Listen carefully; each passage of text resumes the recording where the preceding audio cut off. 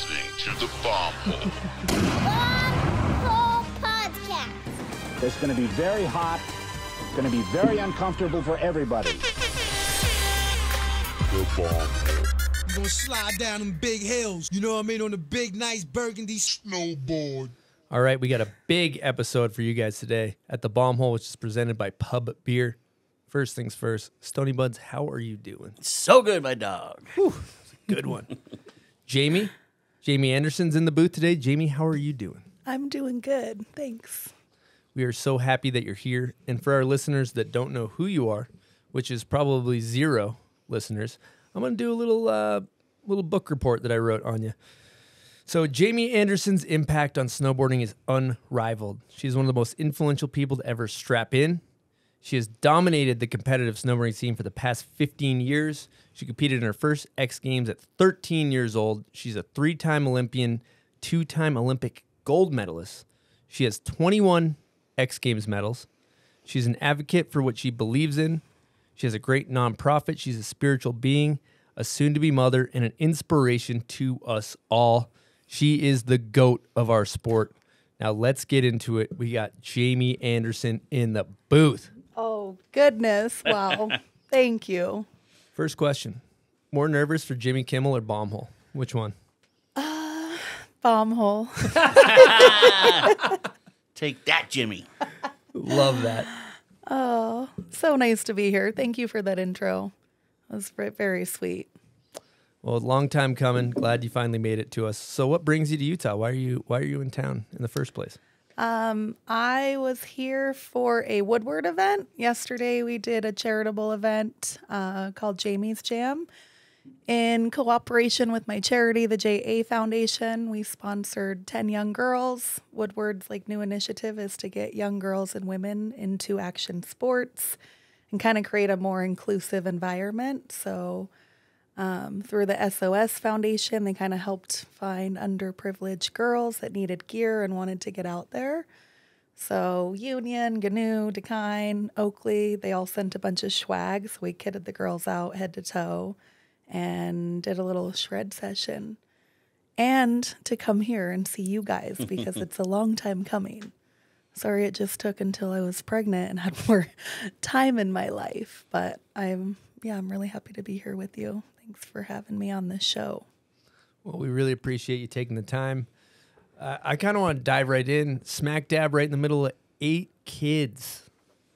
Holy moly. You could imagine what growing up in the Anderson household was It like. sounds like a Mormon family almost, right? I know. You would think. The Brady Bunch over there. I think my parents were just pretty free-spirited and I don't think believed in birth control. Gosh, so fun though. I wouldn't change anything for the world. My dad is from California and my mom is an East Coaster. She grew up in Vermont. And yeah, she made her way out west, was living down in Santa Barbara and had always heard of Tahoe. Made her way up to Tahoe, met my dad. They got pregnant right away. So then they quickly got married. And then, had a big family. And thankfully they had a moment where they were going to live in Wyoming.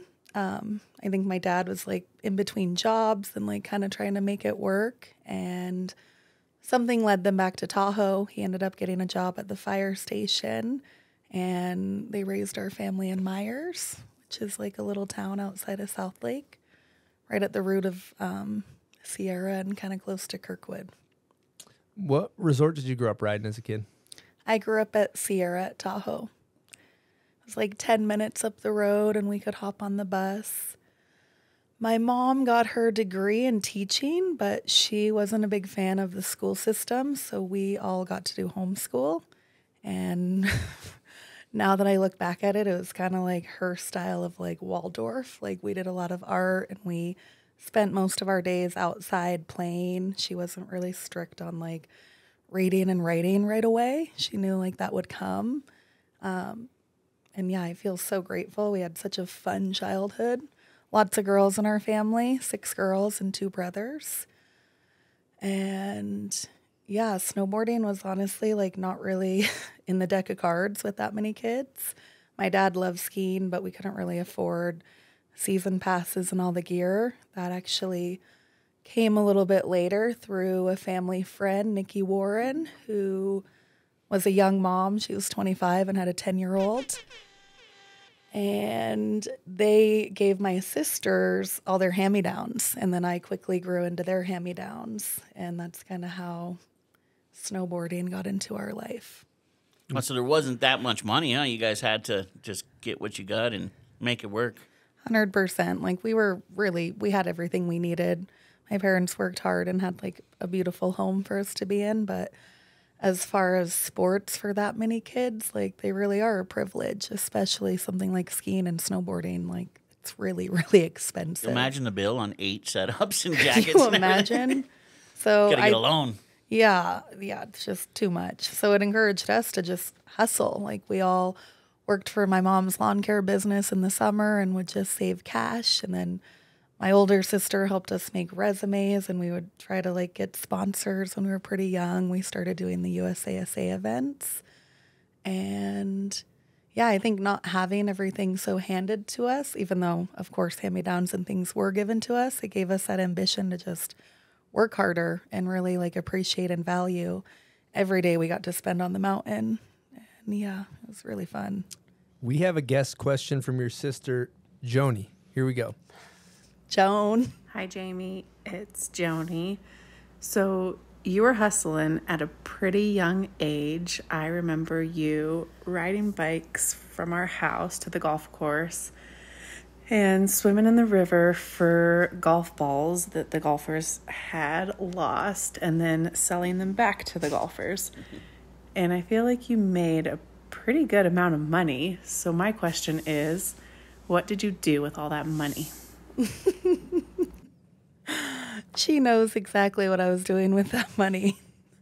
Gosh, yeah, I was pretty young, like, early teenage years. And I think that was pretty much like my weed fund, selling golf balls back to the golfers. That's a good hustle right there, those balls. I was just ambitious. I loved making money. My parents, we didn't really have allowances. We all had to do a ton of chores and make the house work. And I remember some of my friends getting money given to them, and I just I didn't comprehend. I was like, wait, your mom just gave you $50 allowance? What is this? Never heard of that. But now that I look back at it, I'm so grateful that I didn't have that, because it made me think outside of the box and learn to be independent and make money. It's kind of all just energy and frequency. So between the golf ball hustle, which I love swimming in rivers, so it was so fun. It's my favorite thing to do as a kid. Your sister mentioned that you raced BMX as a kid and you used to mop up the boys. Is that true? For sure. I would kick the boys' ass, especially before puberty. Everything changed after that. But when I was, I think 8, 9 years old, I started BMX racing. And I guess I have always been competitive. I didn't really know that, but yeah, I loved it. It was really fun. They would get so pissed, and I had all the gold trophies, and I put them all over my room. I was pretty proud. Incredible. Hey, Buds, we got a Patreon question about family members, right? All right, we have a Patreon question from Johnny Thorne, but this is a special Patreon question. Chris is actually going to be giving away a pair of Oakleys, huh? Yeah, we got this guest question is presented by Oakley. We got a pair of Oakley goggles, a pair of Oakley sunglasses. I run the Oakley Line Miners. I also run the Oakley Mod 1 Pro helmet, new to the Brain Bucket game. I know Jamie rides for Oakley too. What's your setup? Yeah, I'm down with the Line Miner. It looks like those might be the special Olympic edition, which is a pretty steezy frame. Yeah, I love them. They're comfy. Prism lens all day long. Let's go. The Prism goes. Prism. It actually turns darkness into light. That's what I've heard. Yes. And if you're a Patreon member, you get opportunities like this, like Johnny. Who's this? So who won this? This is Johnny Thorne, and he wins with the question, I know you are from a big family. Who is your favorite sister? Oh, Johnny. Oh, gosh. I wouldn't say I have a favorite. I love all my siblings. They're really my best friends. on this show, you have to have a definitive favorite. Oh my gosh. Should I make a shout out to Joan, my fellow competitive snowboarder girl? We won our first X Games medals together, and it was a pretty powerful moment. She went on to become a Chinese doctor, and now she helps me stay balanced when things get out of whack. That's special. I was watching you on the Ellen show, and you mentioned that at 9 years old, Joni told you snowboarding is 90% mental. Do you believe that? For sure. I think anything in life is more mental than anything. Yeah, she said anything you want to do, it's 90% mental, 10 physical. Anyone has the possibility. It's a matter of who and how strongly you believe. And that definitely integrated through most of my life. So if I'm thinking I can take Mike Tyson, I'm you know what? I can do this. My mind is set that I have a 90% chance of knocking this guy out. 100%. As long as he doesn't bite my ear off, we're good. All right. And you got to put in work too. You got to put in some work. All right. But yeah, that's good stuff. So let's fast forward a little bit. 13 years old, competed in your first X Games. Thinking back to that time, you were a little kid. What was going through your head when you were 13 doing your first X Games? Oh gosh, when I was 13 going to X Games, I was pretty fired up. I couldn't believe it. You know, when you're 13, you actually think you're 20. Now I look back at 13-year-olds and I'm wow, they're children. But when I was 13, I had it all figured out. I had my golf ball hustle. I had the snowboarding coming up. When I made X Games, I was so ecstatic. I just lost it. I didn't really love border cross, but that's what got me there. And I remember I actually went over to the park and I was watching Travis Rice compete, and I snuck into a practice, which is so not kosher. I don't think I've ever hit jumps that big. And I was I watched a couple people from the knuckle roll in, and I dropped in. I was I got this. And I did 2 turns, and I literally decked the jump in the middle. And you had snuck in. And I was so humbled. I remember leaving that oh my God, Jam, what are you doing? Get out of there. But yeah, border cross got me there in the beginning. And they almost didn't let me compete because I remember I barely weighed 100 pounds. They're this is a danger. They were kind of having internal discussions about it. But I earned that spot. It was a last minute qualifier with all adult women at Sugar Bowl? Sugar Bowl? Sugar Bowl? Sugar Bowl in North Lake. And yeah, I won it. And then they were kind of unsure, but thankfully I got to go. Sean Palmer gave me my first Troy Lee helmet. I thought it was pretty steezy. Wow. And everyone else was a full adult. Yeah, everyone was full size. And you're Can just we just 13-year-old. We got to back that up. Sean she Palmer? just casually said, Yeah, slip that in. Sean Palmer gave her first Troy Lee helmet, which, whoo, that's beautiful. I still Was have this it. after you won? Full No, face. this Full was face. this was between that qualifier and going to Betwixt? X. Yeah. In Wow. betwixt. In Yeah. betwixt. So he had seen you, he had his eye on you and gave you this helmet. So He was kind of a family friend. My Palmer. oldest sister dated one of his best friends, so that's how we knew him. And of course, from snowboarding, I always knew of Palmer. But yeah, I was pretty honored and scared and all of the above. That's cool. So growing up in Tahoe, who are your early inspirations? Early inspirations in Tahoe. I was so young, and at that point in time, we didn't really have a lot of access to the pro snowboarding industry. So I didn't really know that many pros. A couple years later, I remember learning about Tara Dikitis, and I think I had her Vans poster, and I really admired her. Saw her on X Games. I really loved Barrett Christie. And then I learned about Victoria Jealous and some other riders that I was really inspired by. Cool. Good inspos right there. Now, I'm going to change gears real quick because I was talking to your partner, Tyler. Shout out, Tyler Nicholson. Getting some intel for this this podcast. And I was like, what's Jamie into? She's like, she's into dream boards, manifestation, going off. I want to know about these dream boards. What's a dream board? A dream board is, or a vision board is something that you create. Like, I've only made one before, but just kind of something where you can put your dreams and goals like on a wall. Kind of like this is like a dream board, like putting things that inspire you, words of affirmations. If there's like certain goals you're working towards, just to like integrate it into your mind, you know? Some people like to write things on their mirror to give them like some self-confidence or motivation. But my girlfriend Christine came over with all this artwork, and we just like, yeah, we did like a little dream board session. She brought a bunch of magazines. She brought like a Nat Geo mag with like all these sacred places around the planet, which kind of stoked me out because I love traveling. But yeah, we did like little dream boards. What was on your dream board specifically? I put the word abundance, because this is like an abundant time in life, I feel, creating a new life, and a lot of change that sometimes can be pretty scary, but also really exciting. I mostly put like healthy food on it. I had like this really beautiful spot in Nepal I want to go to.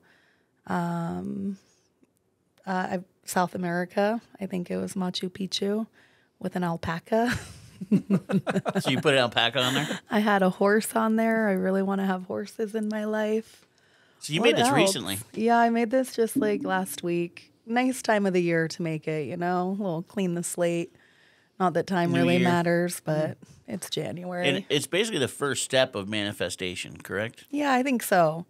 And I did it before, and I remember it was going into that year of like Natty Select, and I like that was my number one goal to like do well at that event, and it totally didn't work out. So I'm not like, I won't say it's like a give all, but I think just like getting into the practice of like not being afraid to dream big. Sometimes it's hard to set goals and to even say things out loud, because like inside you're like, shit, I don't want to like fail, or I don't want to like dream too big and be let down. But I think part of like evolving and growing is like being okay with letdowns and not like kicking yourself, and just accepting the process. Maybe it takes many dream boards to manifest like your truest goals, but fun to start. Ty said he was going to make one with me, but he hasn't finished yet. I think it's important. He's been manifesting, you know, he's got a plane, he's got a turbo, you know, he's been manifesting some great stuff. Ty is definitely a dreamer. It's one of the things I really love about him. When we first got together, we were just like so young and so ambitious, and just like always talking about our dreams and goals, and like a lot of things manifested. Like the house we live in Whistler was totally out of just like, he lived in the most ghetto apartment in the beginning of our relationship, and I'd go up there and like spend time there with him and Mikey Cicerelli, and rent was so expensive, but I just wanted to be there to ride POW and ride the mountain. It's such a beautiful place. And I'm like, God, we should get a house and like build a suite over the garage and rent out half of it to like pay for it. And like we really manifested like that exact type of property, even more beautiful than what I thought, with like the mountains in the back and a little creek that goes through the yard. But yeah, he's really like, he's ambitious. That's exciting. I love that. I want to stay on manifestation for a second here, because you're always manifesting. You know, we got a great mind here. We gotta kind of lean into this. Lean in. Try to learn a couple things. See what we can learn. I'm sure our listeners and viewers want to learn too. When it comes to like Olympics and things like that, when you know you're like, all right, I'm going to the Olympics, I really want to do well, and you end up winning, right? Are you manifesting like winning the X Games, winning the Olympics? Are you envisioning that? Kind of. Like, it's a tricky one for me, like manifestation and setting goals. Like a big part that I've learned over the years is like setting that goal and intention. Like, yeah, for sure. When I went to the Olympics in Sochi, like I wanted to win that shit 100p. But I also had to learn to like let go of the obsession and the attachment or expectation of it, because I think that's where it like dwells on you and puts too much weight and pressure on like your light self. Where if you kind of can do it, like I have a cool bathtub at my Tahoe house, and I would have like I got pretty good at manifestations. Like that year, I would like write a lot of things and I'd always take baths. Like it was kind of my time to like meditate and chill out. And I had a lot of like pretty powerful affirmations there. So every night I would just like chill, light a candle and just like read that stuff. But in the back of my mind, it wasn't like, I have to go win. Like, you know, maybe the universe or God or higher power has like a different plan and you got to be okay with that. And I think if we're so caught in like tunnel vision, we miss a lot of other things along the way. But I do for sure believe that we are the creators of our reality and what we think we attract. It's like when you wake up and have a shitty start to your day, it kind of goes that way. And you can definitely break it, but it's all energy. Like if you wake up and you're feeling like happy and grateful and loving, like you're most likely going to attract that same vibe throughout the day. But I think we have to learn for ourselves. For everyone, it's so different. And I've had a lot of moments in life where I've been really not light and not happy and not content. And it's kind of like a downward spiral. But you got to learn through it all. If it was all rainbows and sunshine, it wouldn't be like so fun. You got to ebb and flow with it all and try to find a little bit of medium ground, but like not be so low when times are tough and not be so high when things are good. Do you do the verbal stuff too, where you like literally Affirmations? you ask for it or talk like put it out there? Sometimes. Yeah. Sometimes I feel a little cheesy, but like if I'm in a really shit situation or like struggling or like family or friends or like deathly hill or maybe you lose someone you love, like that's when I feel like you're more open to be like, wow, like I need a little love and help and support. Or if you've ever been in like a crisis, like a scary situation where like you actually have to like pray out loud, that's where I think like the power is. Like I don't do it very often, but when things get tough, I'm definitely not afraid to like speak out. I don't know exactly, like I'm not religious by any means, but I definitely believe in something greater than me, and I'm not afraid to connect and like ask for a little support when I need it. And a lot of times, like what I've experienced is like nature showing up, whether it's like a cool animal, like sometimes like I'll be feeling away or say something and then boom, like a bald eagle is flying over my truck while I'm like driving home from Mammoth. I'm like, that's it, like the power, you know? But I think everyone connects with something in different ways, you know? That's what's so beautiful about life. There's not just one way that works for everything. There's so many ways you can connect and better yourself or feel aligned. So I've seen that too. I've been out maybe walking around in nature and all of a sudden you see a fox or something and you're just like, I'm in the right place. I'm on the right path. But I've recently had to take that the verbal affirmation, isn't that just praying? Isn't it the same thing? Mm-hmm. And maybe that's why these people that are very religious, which I'm not, I don't think you guys are either, they start praying and they do it out loud and it works. And so they kind of lean into that and all of a sudden become religious and it's this big thing in their life. And I've decided that's just what manifestation is. And we do it a different way.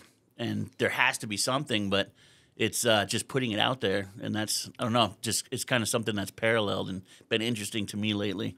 And just kind of look into that more and understanding that what the religious people are seeing and why they get so hyped on it. And I don't know, it's pretty cool. And I guess listeners and viewers, try it and ask for it out loud and see what happens. It's pretty crazy. I love that. Seems to work, you know? Test the waters. And what Chris is saying, too, you can't just ask for it. Like, I want $10,000. It doesn't work like that. You got to do something also to get you there. But the first step is putting it out there and attracting the right energies, like you were saying. 100%. I love that. You do that stuff with crystals, too, right? Oh, I don't know. Yeah. I used to always have like a rock on me. I'm like nature girl, but I haven't really. I like beads lately. I've got a lot of like mala beads. But yeah, any earth element. I love like finding feathers in nature, or if you find a rock that is cool. Like I like things that can go back to nature that you don't have to have forever, you know, not synthetic BS. Just a connection, huh? Yeah, just something that reminds you. Last year we were on a dirt biking trip in like northern BC and I like kept finding bald eagle feathers. Like never in my life had that happened. And I found like 5 or more feathers, and I was kind of tripping. It was like a little omen. And, you know, I like took some and left some and gifted some. And yeah, I love nature. I think we have so much to learn from the simple things in life. I mean, we are just nature. We're just all swagged out and have a kind of crazy ego and intellect. But when you like bring us back to the root, like we're no different than any other nature on this earth. That's a fucking amazing point you brought up too, and I kind of want to elaborate on that because I don't think I used to really see that when I was a kid. It was like I'm going snowboarding. That's one of the best things about snowboarding is you're in nature, you're in the mountains. And I used to not really look around. You'd be like, there's a jump. I'm going to build a cheese wedge over here, or I'm just riding the park. And it's nice. I feel like a part of getting older and being more present and being more connected is you're up in the mountains and you're admiring the trees and you're admiring the mountain range from afar and you're admiring your environment and you're just appreciative to be where you are. And I think that also brings you to our natural state, which is presence. And when you're present in the space that you're existing in, there are no problems. There are no issues. There's no anxieties. There's no past. There's no future. You're just there.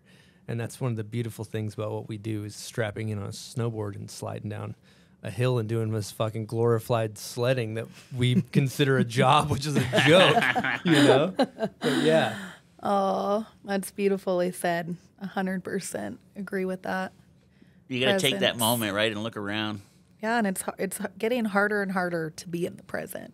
It's so easy to be tripping on the future or regretting the past. And yeah, like that's where anxiety comes from and depression and all these like things because we don't really know how to be present anymore.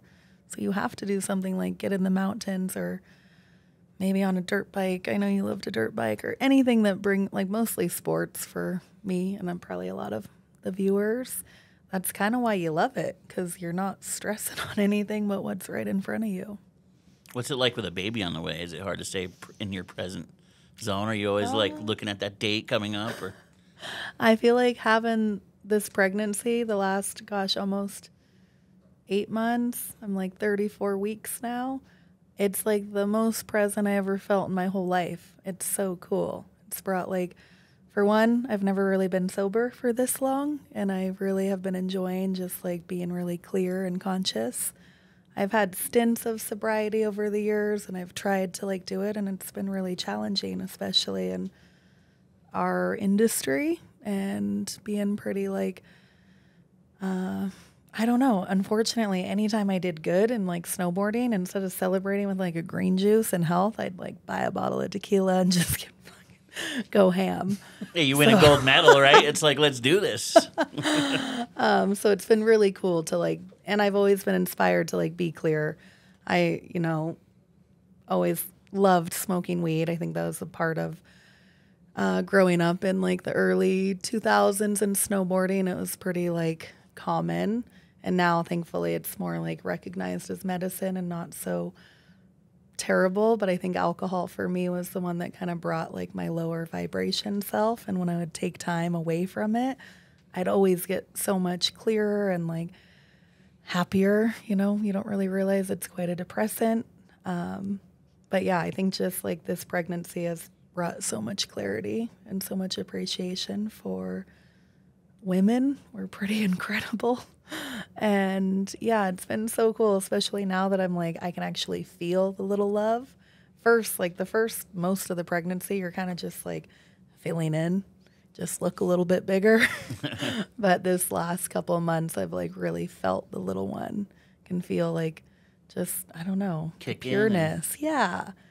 And like I'm more tired, so I just like relax more and kick my feet up. And this is like the first trip I've done in months. I've mostly been like chilling in Tahoe and Whistler and just for once like organizing my life, doing a lot of reflecting on myself and kind of where I want to go going forward. And thankfully not too worried about the future, but I am excited to meet the little one, but I'm enjoying my time on my own or time with just Tyler.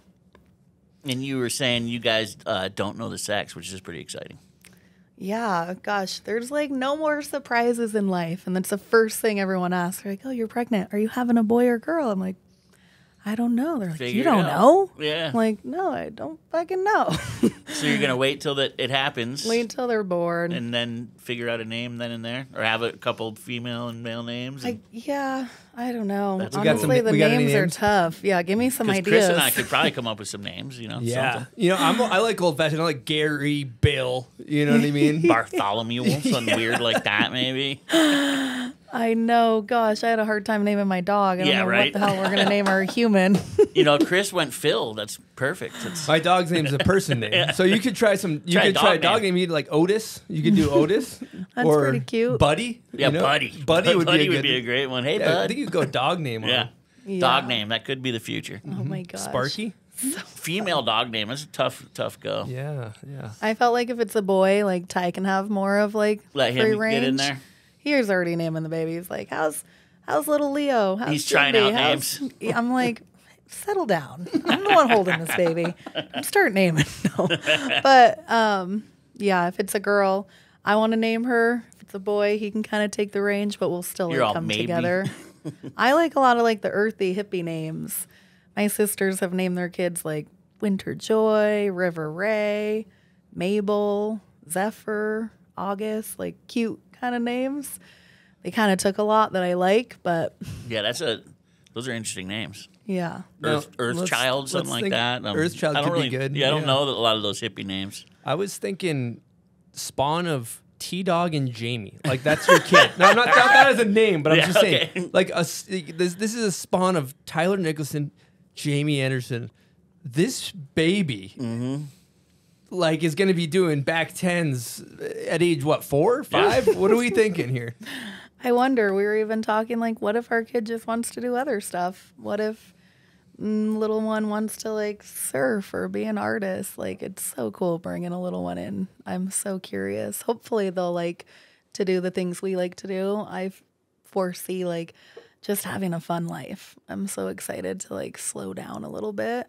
I don't know if I ever would have stopped sending it. I was kind of addicted to the contest scene, kind of addicted to making money.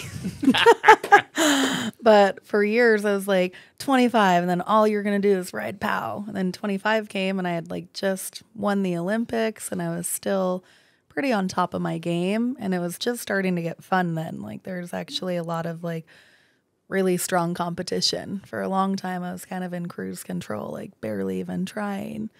And now it's like I have to Hail Mary my runs. And like a lot of times it's tricks I haven't even tried in practice. And I'm just like saving my energy to like toss a front 10, which I'm terrified of. But yeah, the girls have really, holy shit, they've leveled up. It's serious out there. It's really cool to see where women's snowboarding is going. So as a mom, do you see yourself being more of just a mom and living a nice, chill life, or are you going to get back out there? I think I'm going to be a pretty fun, like, adventurous mom. That's I awesome. love, like, Maria Thompson and Pelosi. Like, there's some pretty powerful women that you think you have a kid and, like, life's over, but I'm actually feeling really inspired. Like, maybe it's going to make me even more tapped into my true self and, like, your real power. And especially with, like, the clarity I feel right now, I couldn't imagine, like, last year going into the Olympics, if I wasn't partying so hard, I kind of think I could have done a lot better. But, you know, I was dealing with so much stress and didn't really want to go to China, and felt for like the humanitarian issues that were happening, felt for the environmental stuff, and like my heart wasn't in it. And because my heart wasn't in it, I was just like kind of self-sabotaging, drinking a lot, not having a spiritual practice, not really taking care of myself. And it showed so much, even though I had moments last season, like winning the first event of the year and still getting double silver at X, I was really proud of. But I wasn't like on par with what I knew I was capable of. But it was so much learning and like being able to go to an Olympics after winning 2 and knowing I was in the mix, like definitely on the podium mix if I landed my runs. It was, I think it was just what I needed to like not do good and have that humility And even though it was really hard to work through, as I've grown and like flash back at it, like I wouldn't change anything. And I trust that like even when things happen that aren't ideal, like it's okay. That's kind of how like I do want to believe that things happen for you and not to you. And I don't want to be a victim of my own like bullshit choices or the things that happen, and just know that because of that, I'm going to be a better version of myself. And then it feels better, because who wants to live it? Like, who wants to feel shitty, you know? Like, we're all going to go through different things in life. And if we're always just like beating ourselves up, like, where's the growth, you know? You have to kind of go down to come back up. Like, don't be the victim. It happened for a reason. Totally. What I hear there, if I want to see if I'm hearing you right, because it sounds incredible too, because you say things happen for me, not to me. And that sounds like you're coming from a space of letting go control, like acceptance of outcome. And I feel like when you let go of control and just accept the way things are and don't try to control every little thing, then you're okay with outcomes that aren't desirable, because you just accept them. 100%. And don't we all want more peace in life? Yeah, right? 100%. Like, I think actually a lot of our culture is like addicted to sorrow and pity and like sadness, because we obsess over things. And it's harder to be happy and like rise up than it is to be like, fuck this, fuck that. But I think the real power is like letting go of all those expectations and attachments. Like, I remember right in slopestyle, like when I fell on my 3rd out of 3 runs, I was just like so devastated in the moment. And as soon as I got to the bottom and like saw my friend Jules Marino in the freaking first place, hasn't landed a contest run in years, it like instantly dissipated my self-pity and like poor me. And it just like literally lit my heart up with so much joy. And I'm so fortunate that I've had so much success. Like, how could I not be proud of these other girls? And then Zoe came down last minute, like laced her insane run. I was so joyous and so happy. And that, like, it was so beautiful to see that, like, of course we all have ego and we all have our pride and our own expectations, but can we like get out of ourselves and just be happy for others? Like, that was my big takeaway. And I was so proud of those girls. And I was a little sad. I remember having a tall boy beer that night, and it just made me like depressed. I was like, why didn't I practice that 10 on that stupid side angle jump? Like, I just thought I could manifest it. That's one example of it not totally working. I was even talking to Ty. I'm like, yeah, I'm going to do a front 10 on Twisted Sister. He's like, really? I'm like, yeah, like 100% I'm doing it. He's like, are you going to practice it? And I did mean to practice it. It just was too freaking icy and cold. And I was so scared the whole time. That, yeah, when it finally came down to finals, I was like, I'm doing it. And I was close. Maybe a little bit of practice would have helped. But, yeah, the bigger picture is like being there for the other girls and being like a true, I don't even know the word, but trying to be a good example of like what I want to preach. And you can't always be on top. You got to like be okay with all of it and not let success dictate your peace of mind or your happiness. It's easy to go to the Olympics and win and be all like happy and stoked and going on Jimmy Kimmel or whatever the hell all those shows are. It's harder to go there and like be completely defeated and still like keep your head up. But I think that is exactly what my spirit needed for whatever reason. And I'm really thankful for that experience. And these other girls maybe needed it more than you. And that's a great thing to be able to walk away happier for them and instead of angry. So that's so a happy beautiful for place them. to be. Tess Cody on the podium, first one for Oz. I mean, you got 21 medals at home. Is that what you said in the intro? That's a stack. You don't even know where to keep 21 medals. There might be a couple lost. Yes, you got some lost, and there's some girls that don't have any, so that's pretty cool to Yeah, you got to let spread go. the love. Yeah, spread the love. All right, we're going to take a quick break and talk about one of our sponsors, DB. They're a travel bag company, a travel brand from Scandinavia. They make board bags, roller bags, backpacks, all beautifully designed. They all link together so you can roll them through the airport. And we have Sage taking you through his signature collection. What's going on, everyone? Sage Kotzenberg here. This is my new DB collection. We've got the board bag, we've got the duffel bag. They link together so you can hook them up when you're hitting the airport or just traveling in general. It's really nice. And then this bag is made specifically for backcountry riding. It's got a checklist with everything you need in there. Works really well. The material's awesome. We've been using it all the last 2 years. Check it all out at dbjourney.com. Hope you like it. I'm super stoked on it. Big love. All right, we got some big news coming at you from the Bomb Hole. Signups are live for the Bomb Hole Cup, which is April 1st and 2nd at Brighton Resort right here in Utah. It's going to be a giant event. Most spectators Brighton had ever seen last year, according to Jared. So day 1 is a bank slalom for all ability levels. Day 2 is a park showdown. So we got a park jump, a bunch of rails. We got a limo we're going to be jumping over. All ability levels both days. So bank slalom's really cool. We got all different types of classes in accordance to age group or ability level. We got a pro class. We got an industry class. We have an adaptive class for the non-able-bodied. We got a vintage boards class for boards pre-2000. We got age groups. We got Grom, 15 to 29, 30 plus, 40 plus, 50 plus classes. We got skiers on boards this year. So that's really fun. If you're a skier, you can't ski, but you can come snowboard. We have a split board race. So you split board up, race down. So fun if you're a racer, granola eating split boarder, all ability levels coming out for Bomb Hole Cup April 1st. And then day 2 is a park showdown. So we got open class, we got Grom, we got pro. The session is just absolutely electric. Last year was legendary. We want this thing to be a community building event. So if you're a member of the snowboard community and you want to meet new people, you want to meet pros, everybody's going to come hang out. If you're a listener of the Bomb Hole, come meet other listeners. It's our big event where our online community gets together for a couple days, April 1st and 2nd at Brighton. Again, signups are live, bombhole.com. And hopefully we see you guys there. All right, Jamie, I want to run it back to your first Olympics, which was Sochi.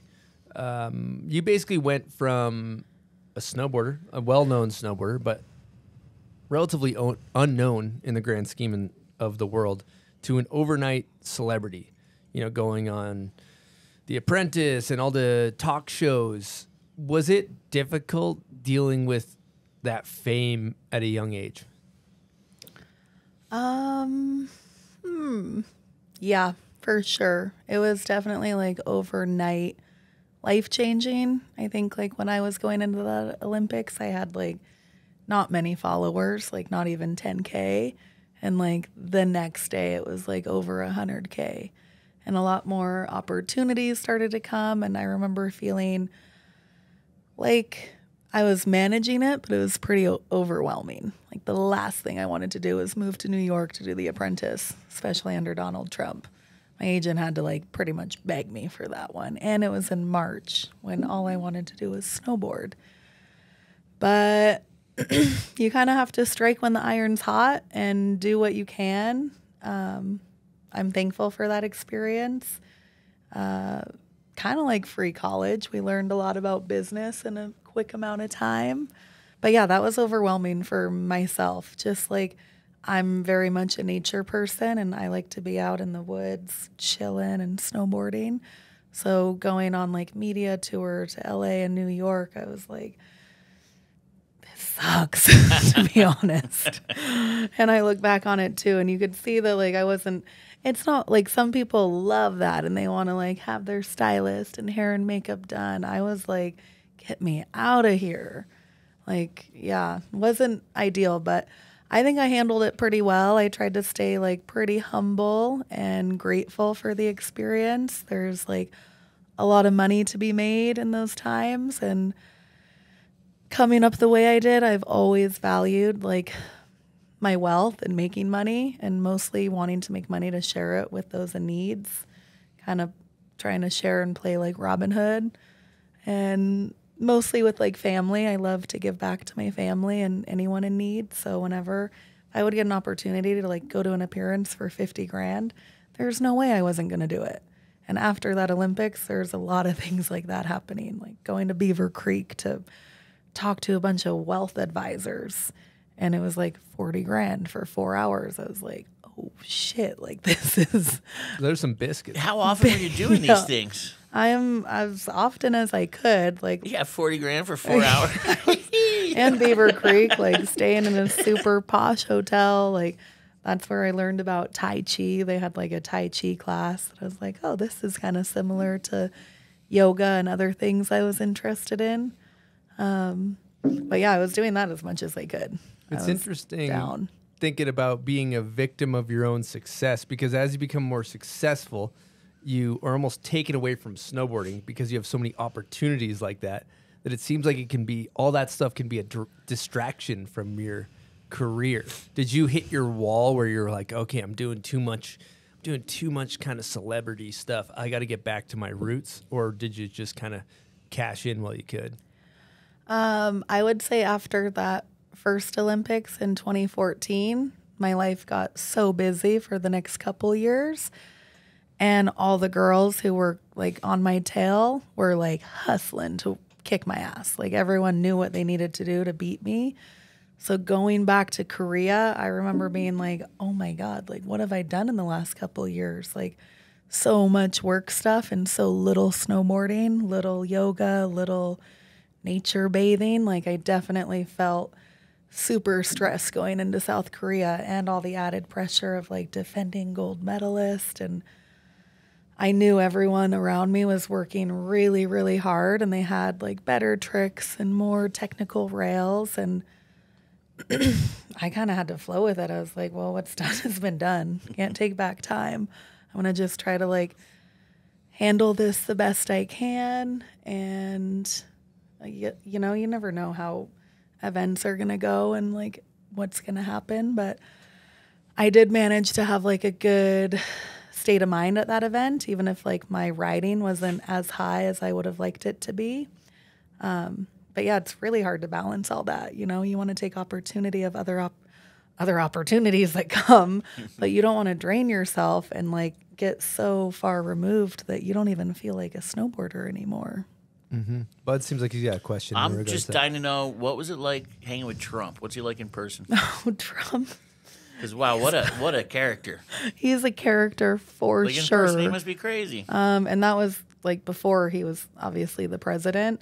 I really wasn't so much of a fan of him just because like his persona, from what I knew, is just pretty like arrogant, pretty like rude. But he was really nice to me. Like he apparently loves athletes, so he came like right over to me at the welcoming dinner. He's like, hey, I saw what you did in Sochi, and like you fucked up your first run, and then you got back up there with all the pressure, and you nailed it. He's like, that takes strength, and he's like, really, really proud of you. I was like, oh, like thank you. I'm proud too. That was really, really hard. We should, but yeah, he was kind of nice. I don't know. I didn't have anything like horrible to say, and I like that the Apprentice was all for charity. You know, I played for Protect Our Winners, and you can win almost $250,000. And even though I got fired, which fucking sucked, I definitely didn't play my cards right there. So he gave you the you're fired. You're fired. You're fired. You're fired. You're fired. He, you know, I told him, I'm like, I really like the charity I'm playing for. Would you donate some money? He's like, sure. And even though he claims to like not believe in climate change, he donated 10 grand to Protect Our Winners. And I thought that was really cool. They ended up like getting the check and they're like, oh my God, like this is insane, Donald Trump. And then they kind of wanted to blow it out and like call him out on it. And like, that didn't really feel good for me. They're like, let's like show that he's supporting a climate change and he publicly doesn't believe in it. And like, to me, I'm like, I don't want to like call anyone out. Like there's enough people calling people out. And they just got 10K. take the cash and go. Like, I feel like he supported you though, not them. Yeah, maybe. Okay, I want to change gears here because he did mention the fact that Sochi, first of all, jumps massive. Those were some jackers. You fell run one. You basically are the favorite to win, so you got all the pressure on your shoulders. Run two, talk us through that. Oh, gosh, so many stressful moments in my life. Sochi was a big one. My dad's like, he hates flying. He's very much like an earth guy. He flew all the way to Sochi. He's never been out of the country. I had all my family there. It's definitely the favored to win. And when I fell on my first run, it just like the time between that first and second run, which we only had 2 at that point, it was like so daunting. It was the most pressure I ever felt. And as like I dropped more and more down as every rider went, I was in like last place, I think. And at that point, I wasn't on the U.S. team. I didn't really want to. I like represented the U.S., but I hadn't had a coach since I was 15. So I wasn't really connected to the team. I didn't have coach support. They were there, but I was just kind of like on my own. But one person who really helped me out was Ryan McDermott, wax tech homie, and good friend. And he was there actually working for Canada, which was funny because he's in his whole Canada outfit and the cameras are on me and I'm just like chatting with him. And he put his headphone in my ear and it was just this like really chill music. And he was like, "You got this." And if you know Ryan, you know his demeanor is just like, he's like the kindest human I know. And he just like helped bring so much peace. And I remember right before I dropped in, I was so stressed and had so much pressure, but I just like sent a little prayer out to the universe and kind of thanked everyone who helped me get to that place in that moment. And it kind of like released all this like pressure I was feeling. And as soon as I dropped in, it was like instant flow state. I like a little bit fell off the rail early and then started to stress it, and then I just left it there. And then I went into like what felt like matrix mode. The jumps were so big, and I knew I was going to land everything before it even happened. It was such a cool experience. Like everything slowed down, and I had so much like calmness within me, but also like ambition and strength. And when I landed the last jump that I fell on the run before, I just like, my heart exploded with joy. I was so happy. I like dropped to my knees in gratitude and just was like, I don't care if I won or not. I'm just so happy I landed that run and overcame all the BS that comes with it. And I looked over and saw my family just like losing it. And it was like definitely a moment in my life I'll never forget. I haven't heard someone say that matrix mode. Yeah, that's special. You were like you were like one with everything. You can see the landings before they're happening, and they're just happening. And she did lace the rail section after that first rail, like laced everything. Keanu was just it was there on the Keanu sidelines, Reeves. just hype. Keanu Reeves mode. Well, we happen to have a guest question from Mr. Ryan McDermott himself, wax tech extraordinaire, legend of our sport. Here we go. Hey, Jamie, it's Ryan. Hope this finds you all good. And stoked you're getting a chance to sit down and spinning on with Easton and Chris. Maybe you can share the time you won slopestyle at the NZ Winter Games. And when you were on the podium, you called out the head of the Winter Games because of the discrepancy in the winnings between the women and men's slopestyles. That was a classic Jamie moment, and I think it definitely led to some changes as far as what we see in the sport these days, or the culture of snowboarding. So, yeah, and if that one's a bit dull, you can always tell the story about how you pinched that golf cart from the Sebastian at the first U.S. Open in Vail. That's a good one. That'll get some laughs. But, yeah, hope you guys are all good, and much love. Take care. Oh, love that guy. To be honest, I don't really remember the Winter Games incident, but that sounds on par. You said there was a 15 grand difference or something between men and women's pay for first, and you were basically saying that was bullshit as you got the award. On Like, the podium. I shouldn't even accept this award, is what he's told me. That's so badass. Gosh. That person sounds You're like, really badass. whoever did that, that was great. I really backed them. Oh my gosh. Yeah, I remember definitely always being an advocate for equality, because when I started snowboarding, it was really far off in the era where, like, you know, there were interviewing the guys about just talking shit on women, like really bad stuff that nowadays would just not fly. But yeah, I was probably just over it. Like, yeah, maybe there's not as many, but like we're still competing against the best. And even to be a woman in this sport takes so much extra strength and courage. Like, holy shit, those jumps. And we're made here to carry babies into this world, not really go do crazy tricks on icy jumps. But I love that, yeah, I probably called them out. And maybe I had like a moment where all the cameras were on and it wasn't going to be hushed. So I was probably just like fired up and wanted to let them know what I was thinking.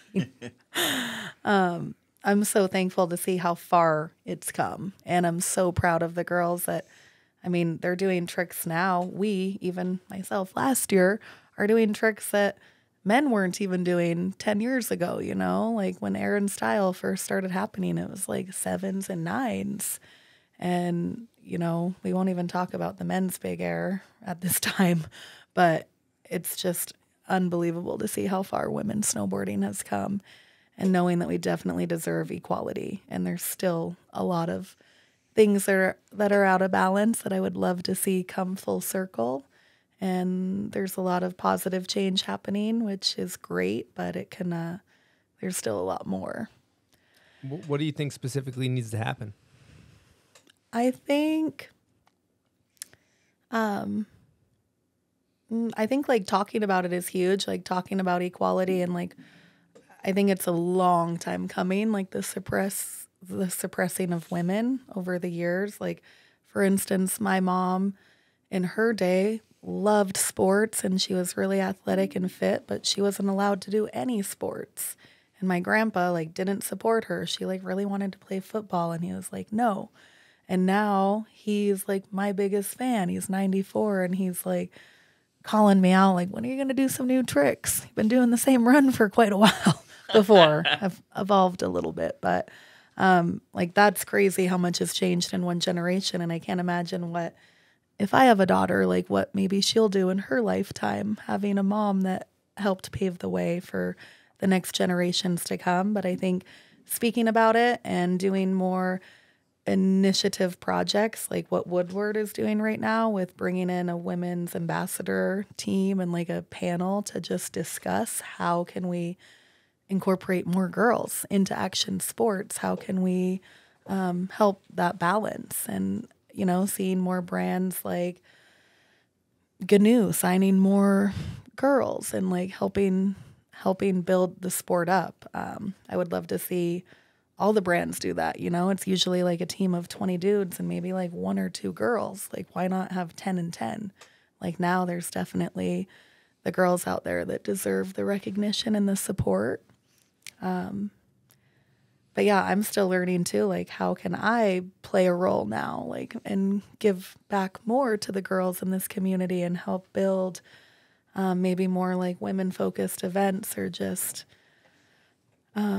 equal pay, you know? I'm sure there's still a lot of imbalance in that with certain brands, but it's come a long way and I'm really happy to see it keep going. Well, I just want to take this time to say thank you for inspiring us all. And I know especially a lot of young men and women looking up to you. And I was kind of just thinking about, somebody mentioned when I was doing my research that your first X Games, you had a 180 in your run. And now your run, I watched your last year's X Games run, and it was front 10, back rodeo, cab 10 double. Fucking think about that progression, right? No like, 180s in there. And you've like, it's just you've evolved with the sport and pushed it and never been left in the dust. And I just kind of like, I just want to commend you for just always progressing and kind of want to pick your brain on how you have the drive to constantly progress for the past 15, 20 years on that rapid of a pace. Yeah, that to me is a trip. First podium, front 180 on the money booter, and last podium, cab double 10, 2 10s in my run, which was a huge goal of mine. Happy I got that done before baby came to join me. I'm actually working on a film right now that's going to be out in the next couple weeks or so, as soon as it gets all buttoned up. But It connects on a lot of my progression through X Games the last 15 plus years and kind of dives into my backcountry and the Alaska segment that we filmed this year and last season. So it's a 2-year project, but gosh, there's a lot of evolution over X Games, and it made me reflect on like so many different generations of girls I competed with too, from like Tara Takitis, who was like my idol as a kid, and Jana Mayan, and then into the phase of like Kirsty Buaz and Spencer O'Brien and then there's just been so many different, like probably 3 different generations of girls I've competed with that have like come in and gone out. And I have no idea how I kept the ball rolling. I'm like still kind of trying to like dive into myself and understand my psyche and like how I work and how I can share that with other people and how I can continue to progress in other areas of my life as I grow and evolve more. But yeah, I think a big part of my success through that was, and this sounds kind of weird, but like not having a coach, I think helped me a lot because it made it so much more fun. And I just decided to ride with the boys. And like Tyler was one of my main supporters of like helping me believe in myself with double corks and tens. Like I never had any desire to do those. And he was like, you've been doing front sevens for 5 years. Like, you can do a front 10. I was like, are you kidding me? Like, no. And one day riding, like before we were even dating, just friends, he just pushed me to do it. And I tossed a front 10 and landed it like second try. And it still took me a lot of years to like work on that and bring it to like a slope style event. But it's crazy how like what we decide in our head is actually where we cap ourselves.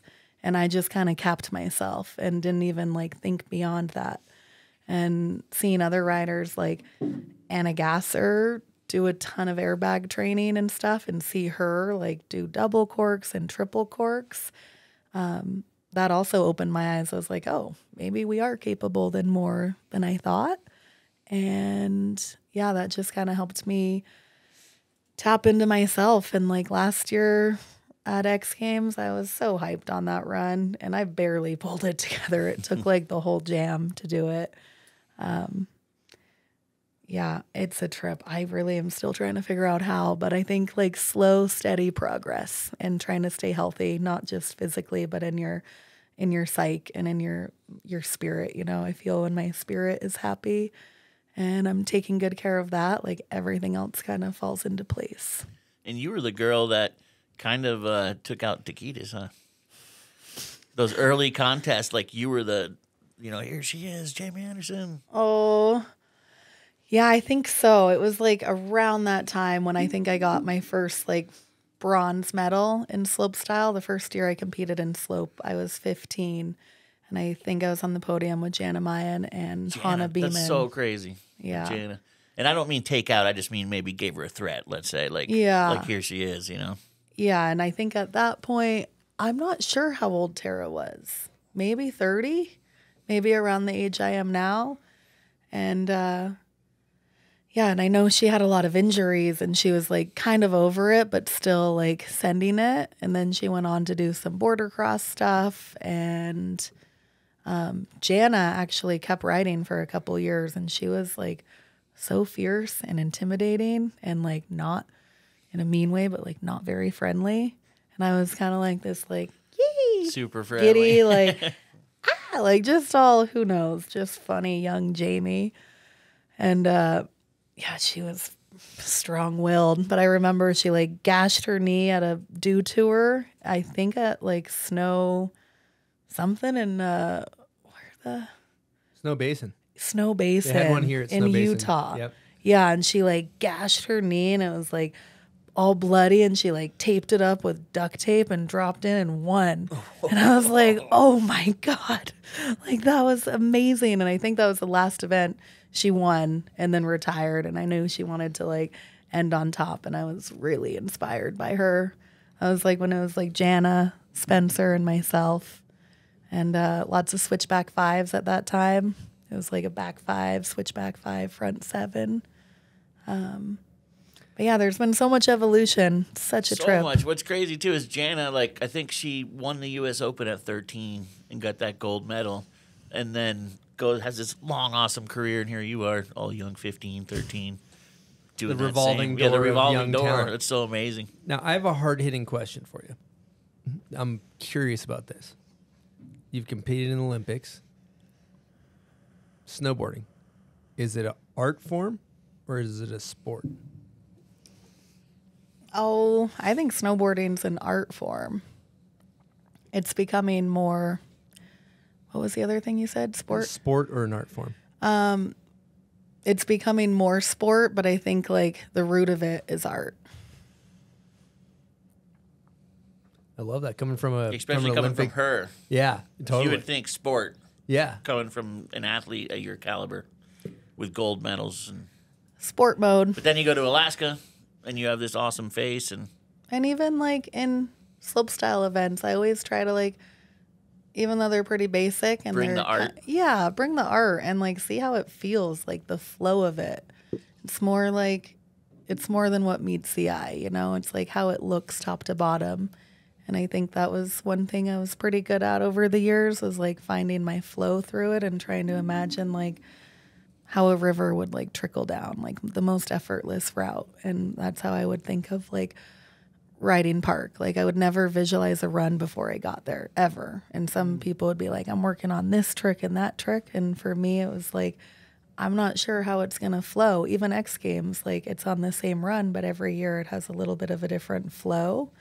And my goal was to like make it look as effortless and like beautiful, not like rigid or like trying too hard. And I think that's where like the art plays a role, even though of course you have to be athletic and it is like technically a sport. But I think when you have a different way of looking at it, you see it differently.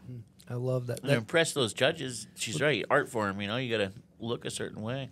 There's also a full-blown art to putting together the right slopestyle run. When you show up to these events, and it's really fun, like, you show up day one, on Tuesday, the event's on a Saturday or Sunday, and you watch all the riders get there and figure out their runs. They're all like, well, what should I do on this rail? What should I do on that? What should I do? Asking their coaches.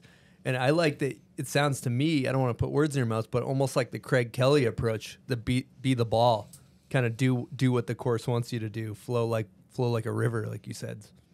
Wise. Those are wise words. Very wise.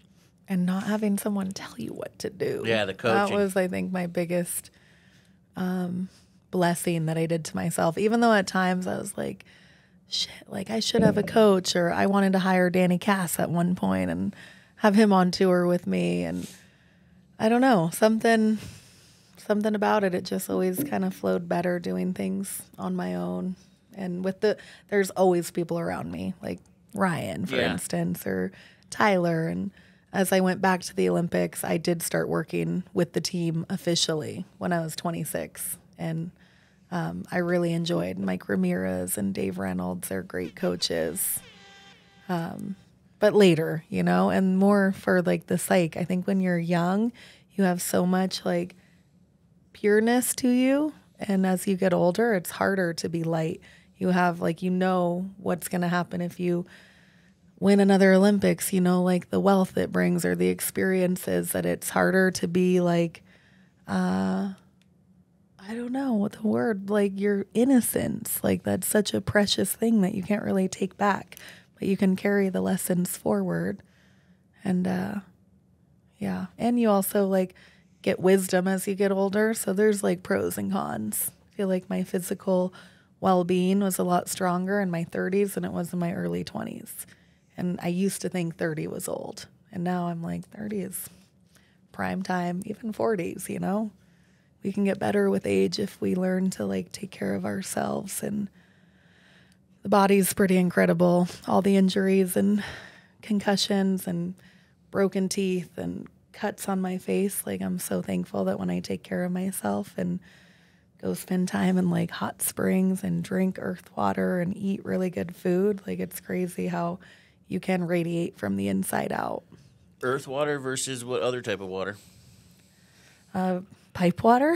Gotcha. You know, Right you out the want your pipe. water to circulate. I always try to drink spring Natural water. sources. Yeah, even right I'd from rather the drink natural out of source. like a creek if I could. People are like, "Oh my god, there could be like a parasite," but I'd rather have like a nature thing than freaking chlorine and fluoride pumped in our water. It's kind of sad. Thankful for our water sources, but yeah, I try to keep it as natural as possible. Whatever you're doing is working, Yeah, so something's I'm working. listening. Something's Whatever you're working. talking about. Now we got to talk about Korea because that one you won, which was incredible. But the event was a bit of a train wreck as far as the wind, the fact that the hecticness of sending you guys off. Like didn't they cancel like the ski racing, which is they don't even leave the ground, and then they ran women's slope style. So I just want to hear you elaborate about that event where it's beautiful that you won, but there's also some downsides of the fact that the FIS ran that thing in general. Oh, it was a complete nightmare, like gong show to the max. One of the many reasons why I think a lot of us don't like FIS and the IOC, like that was such a terrible decision to run us that day. And the problem with that event is the day before, it was also really windy, so they canceled qualifiers. So now instead of there being 10 women in the final, there was over 30 women in the final, and it was so hard to deliberate and like come to a common ground. And we had a tiny tent at the top, a heating tent, because it was so cold there. And it was so hard to be at the top of the course, and everyone was stressing, and the wind was horrible. Like the officials should have just made the call, you know, or they should have had like the coaches. There's just all this like knacking, and I remember feeling so stressed in there that I just like left. I was like taking laps outside to stay warm. I kind of knew that they were going to do whatever they wanted to do regardless, and my regret at that event was not standing up more and like connecting with the top girls, the ones that are usually in finals, and like saying, hey, like, what do we want to do? I was kind of trying to protect my mental like stability and not get like my head all like razzled. And I totally did not think they were going to run it, but they told us, and this is so crazy. They're like, if we don't run it today, we're going to cancel the event altogether. Oh, geez. And I was kind of like, what? Like, that's insane. And a little part of me was like, well, we better try to run it. So they said, we're going to do one practice run and reassess. So we did a practice run, and it was so gnarly, like 50-mile-an-hour gusts. Like I actually ate shit in that run. I overshot the jump. I was like crying at the bottom. I came back up. Tyler was there trying to kind of help support me. And I get to the top, and I thought we're going to have a meeting, and they're running the event. And everyone was kind of just like, there's just no communication. And I felt like a lot of the girls looked to me as like the leader of like, what do you think? And I kind of chose to stay out of it because the event organizers sucked. They weren't really listening. Like they should have known if they canceled Alpine, why would you not cancel slopestyle? So as they started the event, and there's 30 women in the final, it was a complete it was terror on the mountain. Like you guys all saw, it was just so much carnage and so embarrassing for our sport that has already like evolved so much. And like that was the event where I was saying like all the girls had worked so hard, and like I was so scared I didn't even know if I would podium if I couldn't land my double or 9 or whatever I was doing at that time. And yeah, I dropped like towards the end, and every single girl before me fell. And I was just like, oh God, like help me get through this in one piece. And I had a pretty like mediocre run, like not anything I was proud of, but I landed, and like that alone was a feat. But as you watched it, it was just like such a low vibe, and like winning that event didn't even have the essence of like celebration because there's just so much like negativity around the fact that they ran it. And I felt like I took a lot of the backlash from like the industry and the girls that kind of like pointed the finger at me, like I had the power to run it or not run it, which was really hard. And I was pretty sad about that and just felt like maybe I didn't use my power the best that I could have. Maybe I should have said more or got involved and like stood up. And, you know, I tried to do that this last winter at a really windy event. I was like, there's no way I'm riding. And all the girls outvoted me. And they didn't even have. You can't win. I was so pissed. I was like, are you fucking You're like, kidding I'm trying me? to do the right thing here. I'm like, all right, well, I can't change what happened in Korea, but moving forward, if we're ever in that sitch, I'm going to like stand up. And like, I got all pissed. I'm like, all the coaches are raising their hands. They're like, yeah, run it. I'm like, why the fuck are you voting? Like, you're not riding. Like, get out of here. And then all the girls outvoted me and I was so confused. I'm like, all right, like, God damn, I don't know what to do. But yeah, that event was a heartache. Like, it was great to have been able to pull it together, but it didn't showcase like women's snowboarding where it was at that time. And I think the only reason I was able to land a run and pull it together is because I did separate from like the politics of the tent at the top and all the chaos.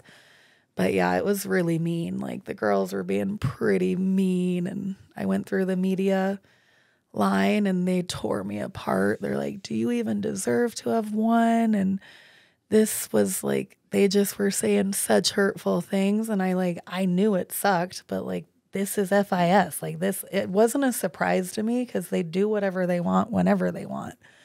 And we all chose to be there and support the stupid Olympics. So what are we going to like cry that they didn't like, you know, like to me, it was kind of like pick and choose. Like, this is why Terrier and a lot of people like don't like the Olympics. Like, they're not very wholesome. It's all money. It's broadcasting. It's the IOC. Like, that shit is pretty not good. Do you think they would have ran it if it was the dudes event?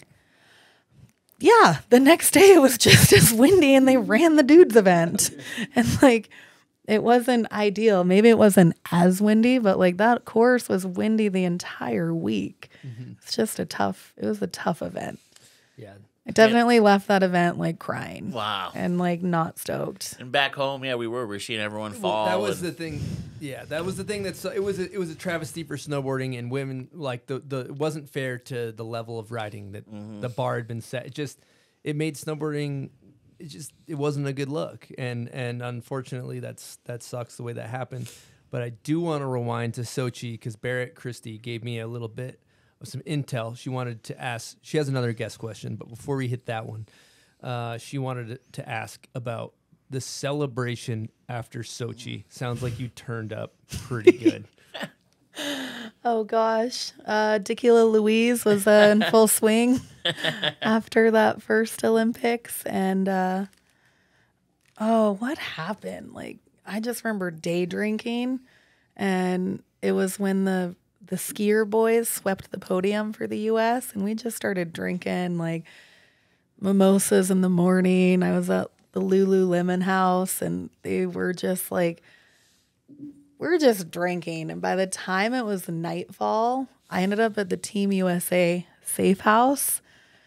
And gosh, I don't really remember what happened, but like the boss of the US team, like this older man, got me a shot of tequila, and apparently something happened. Like, I spanked his ass. Don't really remember. But then his wife like got mad, and then someone else said I did a reach under, whatever that's called. What is a reach under? I've heard of a reach around, but not a reach under. I don't know. Like, it ended up really bad. Like, I lost a deal with Visa that day. Are you serious? This is the safe house. Allegedly, we should say. Allegedly, it sounds like you're not even sure what happened. I think what really happened is I had a lot of built-up anger to the U.S. team because they never really supported me when I was young, and I needed the support financially probably more than anyone. And my sister Joan, who is a really good rider, she was never really taken care of, and it was always like Lindsay Jacobellis, Golden Girl, and Joan didn't really get any like support, and she was winning events but still on the B team. So then when I won a half pipe event in 2008, the team asked me to be on the rookie team, and I was like, maybe, like I might come ride pipe a little bit. because I had my claim to fame in the pipe. I beat Kelly Clark at that one. And I was like, I just was,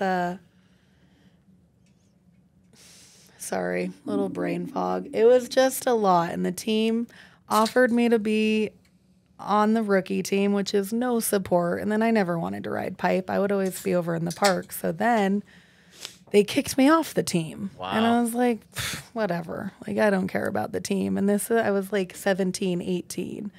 And I was just starting to, like, I got sponsored by DVS, and I was sponsored by a couple other brands that were supporting me, and I had travel budget. So I was like, fuck the team. I don't need that. I just want to ride park and do X Games. Like, I have no desire to go to the Olympics. Like, I didn't really care. I kind of tried that next season because it was the Vancouver Games in 2010. Style. Yeah. Yeah, and I was like, they're like, you should try it. So, like, I went to a couple of qualifiers. I didn't do so well.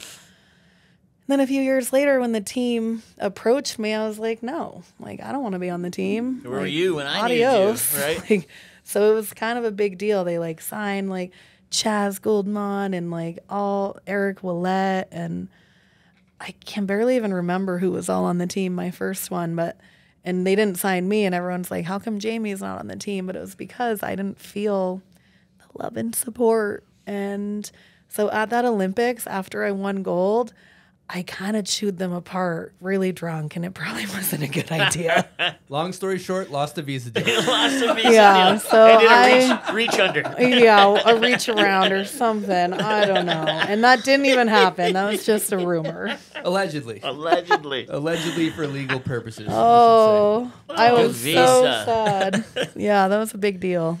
Good Hey, stuff. it happens. You know, it's worth respect, though. You know what? I got a quote on here that's from Pat Bridges, which is maybe one of the best quotes ever, and it's in air quotes.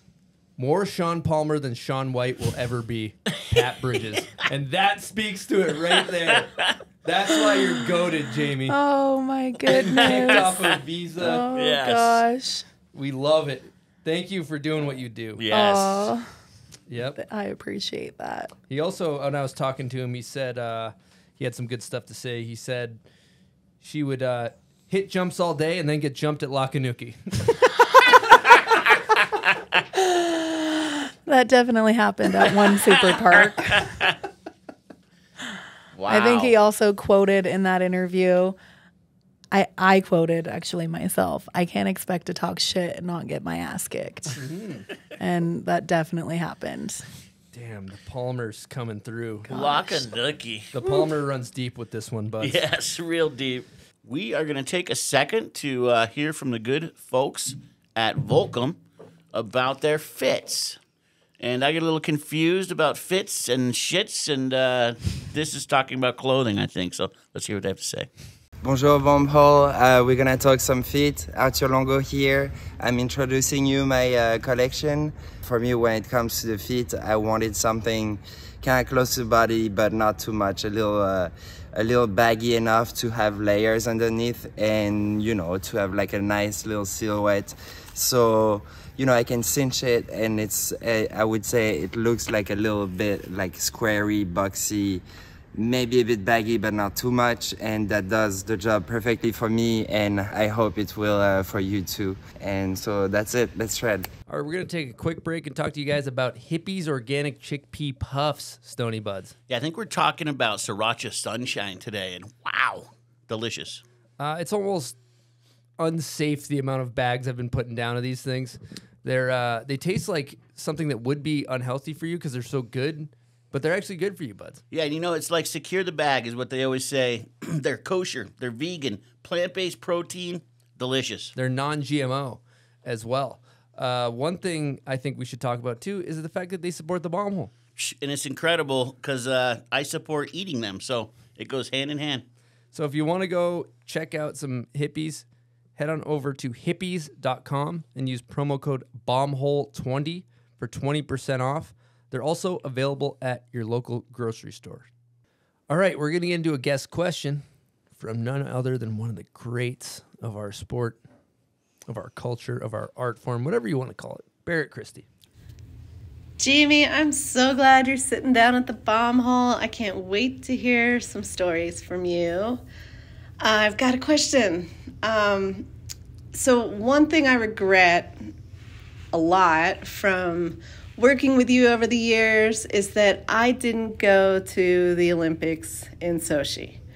And, you know, for all the reasons that a lot of people don't go to Sochi, but I didn't make it. And that was the year you and Caitlin won gold medals. And, you know, I would have liked to be there for the celebration afterwards. I'm sure it was a good time. But I'm wondering if you could tell the story about how that went. What was it like after winning your first Olympic gold medal? Can't wait to hear the answer. Bye. Oh, Barrett, I love her. I'm so thankful she's in my life. Such a good friend, mentor, and TM.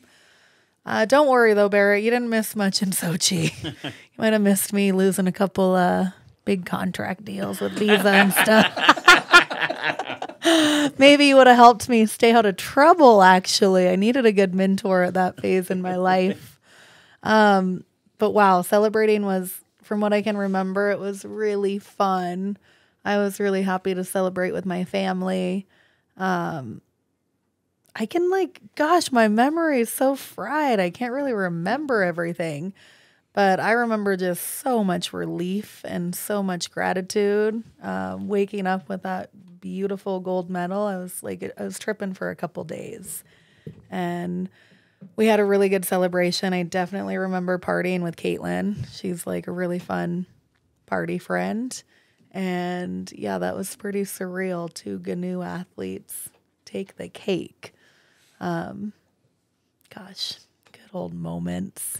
Now, I got a question, too. What do you do with your medals? Like, where are these things? Not that, or maybe not. Especially I'm not trying to that steal many. them, but I mean, I'd be wearing them around. Buds would be running I'd it. be wearing all of them, all 21. I should have brought one for you guys. Could have stayed here for a little while. Put it on the wall. You'd forget it and it would still be here, and you'd be like, where is that thing? I feel like I'm very humble. Like, I don't really have a trophy wall, or I have a lot of my trophies in my garage in Tahoe, old ones. A lot of due tour events and such. I have all my X Games medals and Olympic medals up in Canada.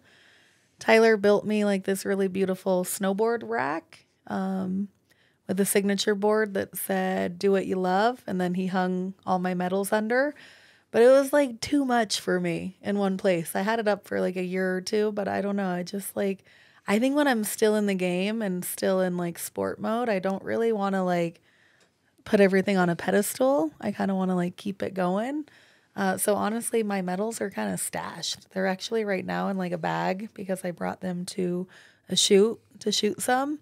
But I need to create something. I was thinking about taking the lanyards and the chains off and having them all on picture frames, maybe with photo memories. The Olympic medals are really nice. You can tell they're super solid and have a lot more weight to them. And one's in my bathroom on a shelf, and the other 2 are sadly in that bag, kind of stashed away right now. Secure the bag. Yeah, Tyler told me he was cleaning out a room in when you guys first started dating, and there was you just opened up some purse, and there was just 5 or 6 X Games medals in there that you'd forgotten about. I know, he's so cute. He's the one who's you need to hang these up. You need to put them on the wall. I'm yeah, I don't know. I don't know. I think years from now you'll be pretty happy. Yeah, I would love to. I live in a small space, and I want to move into a bigger home and have I don't know. I do want to celebrate myself more and be proud of everything I've done. I think it's just been such fast-paced living the last 10 plus years that I haven't really had time to barely even decorate my house. I pretty much just have plants in my house and a couple art pieces, but I want to print old photos and I don't know, I want to do more. Maybe while I have a little one, I'll have a little bit more time to nest and get cozy. Now, I have another question. This is from Barrett. She had 2 questions she sent over. The other one I didn't put into the podcast machine here. But she also asked, what's your why? Why do you do it? What's your why? I would say my why is because I love it, all of it. I love snowboarding for one, and I love I love creating projects. Like, I want to do more film projects in the future. I have a film coming out soon, which I'm really excited to share. But the contest stuff, I even love that. I love tapping into like the power of the mind and like perseverance and like finding my flow state. And yeah, I really love it. That's the only reason I do it. If I wasn't having fun, I think I would have stopped a long time ago. All right, we got another guest question. This one's from MFR, a true champion. What? I also want to like basically say sorry to Leanne and Hannah and MFR because they all asked the same question, basically. So this is like MFR won the lottery on that one. Yeah, we're gonna go with MFR because they're all basically the same question. So, but God, respect to all those beautiful humans. Here we go. Hi, Jamie. This is Marie. So stoked to hear what you have to say on the bomb hole. I guess I wanted to ask you something about kind of your mental game. Way back then, I remember it was one of the men's super park, and I was riding, and I had heard that the day before, some girl came up to you in the bathroom and said an insult to you, and I don't know what it was, but I just heard that you punched her right in the face. And I thought that was, damn, that's so badass, Jamie. And we've all been watching you win pretty much every contest for the last 2 decades. And I know that you're a really zen person and really into spirituality and calmness and breathing. So I'm really curious, how do you go from being so connected and zen, and then how do you transfer to full beast mode and winning every contest that you put your mind into? Like, is there a switch, like when you're on top of a course and you're stressed out, like at the Olympics? What is your mental game? I would love to know. Love you. Bye. Love Marie. Oh, wow. That kind of threw my zen under the bus with the knockout at the bar. But what can I say? I was actually kind of crazy when I was younger. I found my zen as I got older. I think growing up in a big family, I was always really tough, and my sisters are like my best friends, and we all had each other's backs. And growing up, we fought a lot because that's what siblings do. So I think as I was like growing into myself, like I wouldn't really take anything. Like if people were giving me shit, like I wasn't really afraid to fight. I'm not proud of that, and I've grown a lot since then. But yeah, there are definitely some moments where I held my ground and would definitely get in a couple bar fights here or there. Lakanuki, anywhere. We talking like fights? Yeah, like fights, like scraps, drunken fights. Scrappy. Yeah. Tyler will give you guys some good stories on that too, I'm sure. But what I think changed for me and what helped me become more loving and kind was like a near-death experience I had when I was 17. And I was just starting to accumulate a ton of like money and sponsors and I don't know, awards and such. And I had a freak accident, caught my toe edge at the US Open in Vermont and ruptured my spleen. And I was in like really critical condition in ICU. Leanne Pelosi was actually there with me. She like rode in the ambulance to the hospital, and I was really scared. I've never been so hurt. Like I was in bed for 5 days and couldn't walk. And I think I ended up in the ICU for like close to 2 weeks. And I remember getting a lot of love from the snow community and flowers and nice cards. And when I healed from that injury, I just had a real deep appreciation for life and my well-being and my physical health. And that's when I learned about Chinese medicine, and that like your spleen is actually really vital and one of the most important organs for your immunity. Filters all your blood and helps you stay healthy. And in Western medicine, you know, they often are like, oh, we'll just remove it. In my case, I was really lucky. They didn't do a surgery. They let my body heal on my own. And even though a lot of it was damaged, it still does its job, which another shout out to the human body. Incredible. But through that, I learned of like, yeah, Chinese medicine, using herbs, eating better food. I got into yoga. I got more into like gratitude. I started being a lot nicer to the people around me and not picking fights, not like having that like hostile energy in me. And that's, I think, at a time where my career started to like really rise, because I think the frequency inside of me was more like loving and kind and abundant. It wasn't like trying to prove myself or trying to like punch someone out if they said something wrong to me. Like I can barely believe I did that. But, you know, like through what we talked about earlier, like when hard things happen, like you can either be sad about it or you can learn and grow from it. And that experience I really grew from. And I think it brought a lot of goodness to my life. And you know, I was a lot more preventative to injuries, and I learned to kind of play with my heart rate and my nervous system. And when I was really stressed and nervous, like at the top of an Olympic course, I could like channel that energy and like relocate it, or like take certain types of breaths, or walk over to the forest and take a moment with a big tree and just like ground myself.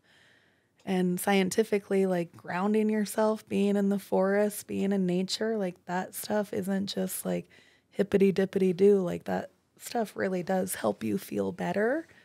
And those are kind of some of the tools I've used over the years to try to be more zen. And I think it's helped my performance. And I know X Games kind of tried to make fun of me and call me like the tree hugger. And I was like, who doesn't love trees? Like, you know, they're trying to like make fun of it, but it was actually, I don't know, how can we not appreciate our resources? Clean water, the forest, the mountains, like that's where people retreat to for serenity, for peace, especially people that live in cities and don't have that opportunity to be around nature.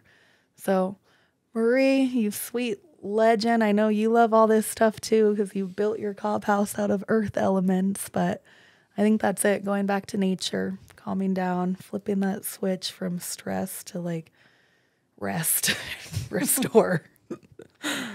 That's the key. Yeah. I can't even imagine her punching somebody out. Don't ask Pat Bridges. Did you punch him out? Close. No. Send no, Pat, but he Pat was, at Super Park, give him a black eye. No, he Pat the just black eye witnessed Bridges. it. Yeah. 17-year-old Jamie was a lot different. He probably loved it. We're getting some good nuggets. Though. Yeah. I'm like learning here. Like, okay, so like spirituality, getting grounded, being peaceful. That's how you lace the run. You know, I like it. It makes sense. Okay, it's not that difficult. Not that difficult. Piece of cake. And then you just do front 10, back rodeos, cab 10, double.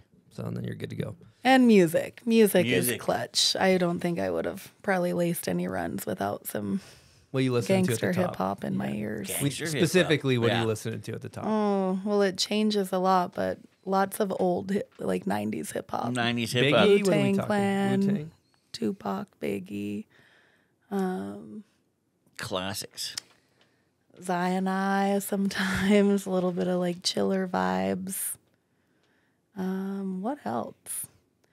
Some new school music. Like I was bumping Drake for a couple seasons, and I don't know, kind of whatever feels good in the moment. I like repeat music a lot. I'd like listen to one playlist all season and just like have like one song I would ride with at every event. When you're at an event, it's it was kind of one like song. Let's go. Got me on that wavelength. I think it was like Gunner 2 seasons ago. Like I really liked that album. Money on the Money song. Yeah, he's dope. Bud's, Money is a good motivation. Talking music, you know what I think it might be time for? Name that video part.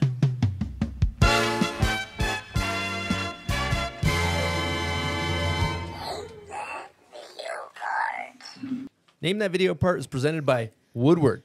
Now, Woodward Park City is about 15 minutes from Salt Lake, 2 miles past Parley Summit. They're open 365 days a year with Twilight Lift access for skiing and snowboarding. For this winter, Woodward Park City added 20% more terrain park features, Stony Buds. Yeah, Woodward Park City is Utah's ultimate training facility with trampolines, foam pits, airbags, with the best coaching staff in the biz, all designed for progression. It's also one of Salt Lake City's only indoor heated concrete skate park, which is very important in these cold winter days. Love that we can skate year-round up there. Drop in for a session or lesson any day of the week, buds. Access to Woodward Park City is available through daily tickets with full day lift access starting at $40. Just a good place to have fun with your friends, simple as that. I know Jamie's doing some cool stuff with Woodward currently. They always got cool stuff going on. We did an event up at Woodward. We did dogfight up there. Equal money, Jamie. Mm-hmm. Equal prize money. If you're interested in a rail jam next winter, we got you. Equality. If you want to enter, we can see if maybe we can get you on there. We need to raise the prize money if we get Jamie there. She's like, this is peanuts. We don't want her calling us out. Yeah, well, just in general, like she doesn't show up for that. That was little. I mean, little chicken scraps. 40 grand to do some financial stuff at the that Park City or wherever you were. Beaver Creek. All right, name that video part. How's your confidence level, Jamie? Not very good. She's honest. Yeah, we'll see though. 0 through 10. You got to give us a number. Probably like. Oh gosh, like 5. Okay, I mean, no, that's good. like half. I mean, I know some videos. Just kind of You've live seen under some a rock videos. a lot of the time. Like this year, I haven't been that good. All right, well, let's see how you do. El Boogie.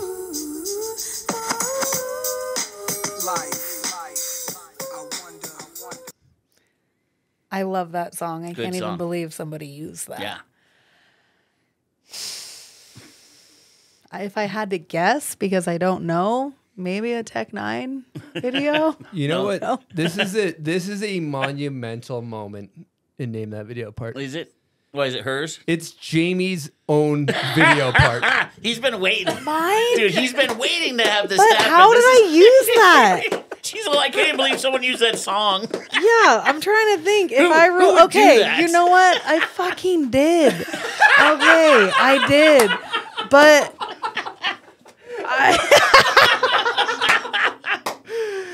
who would use that song? Okay, I used a Nas song, but like, how did I get away with that? I'm trying to think about who the editor was and if that was even legal. You know how much respect Yeah, we have for that? That's the true winner when you That's don't know your pretty bad. own video That is- part. that is you awesome. Won, you won this That's bad. prize. This Okay. prize pack. What was the video? Full Moon? Full Moon. Was it? Yeah. Yeah.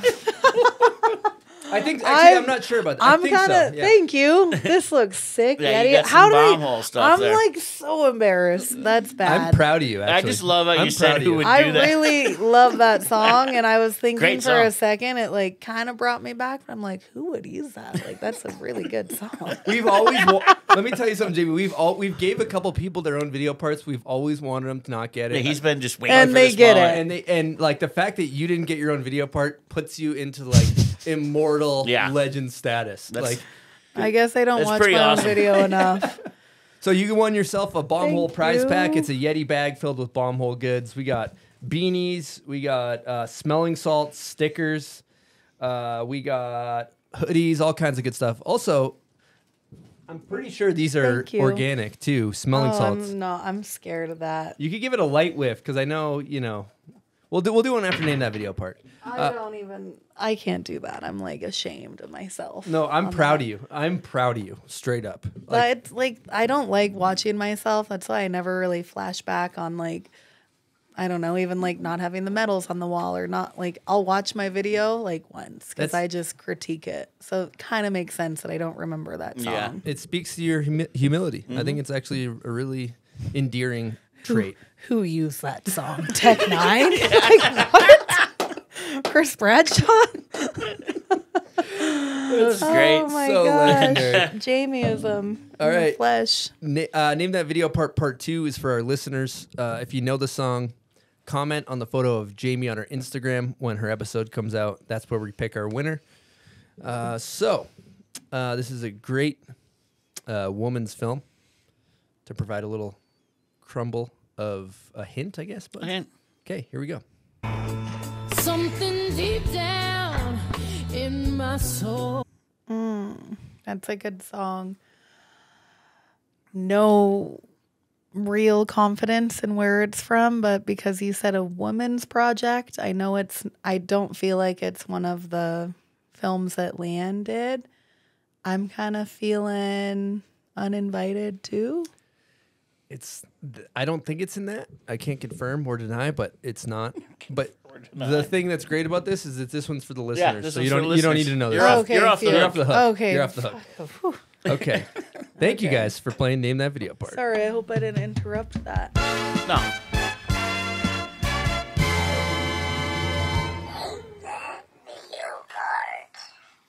My own video part. Legendary. Wonderful. All right, let's do a small insult, buds. Let's do it. So what are you going to do? You have to open it? You just squeeze it. I'll start it off because I don't want you to go in too hot. I'll give you a tutorial. Buds, here you go. I'll hand this thing. We only have two, so Bud's is gonna do one. This is all you do. So I'll squeeze it. Okay, now it's smelling. Oh my god! You just give it a little whiff. Just go easy though. You know we don't know if it's organic or not. Just go real easy till you get something. She went back for more. Oh, it hurts. It burns your nose. Okay, good. That's terrible. I got a good one. Yeah. Is it supposed to tingle your nose? Yeah. Yep. It's Is supposed it to good wake for you you up. at all? Wakes It's you supposed to up. wake you up. It Yeah, it actually did. opens Releases up more bit. blood. respiratory system. We're ready to go for the second half. Here. I Capillaries. think Babe just did a little dance in here. Yeah. Ready to go for another 6 hours. Woke the baby up too. We're ready to go. We got A little another extra kick right there. We got another 12 hours in us now. He's got back. All right.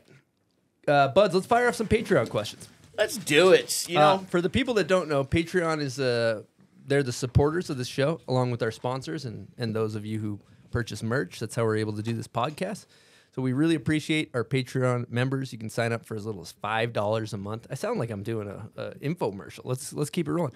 As little as $5 to $50 a month, you can sign up to Patreon and support us.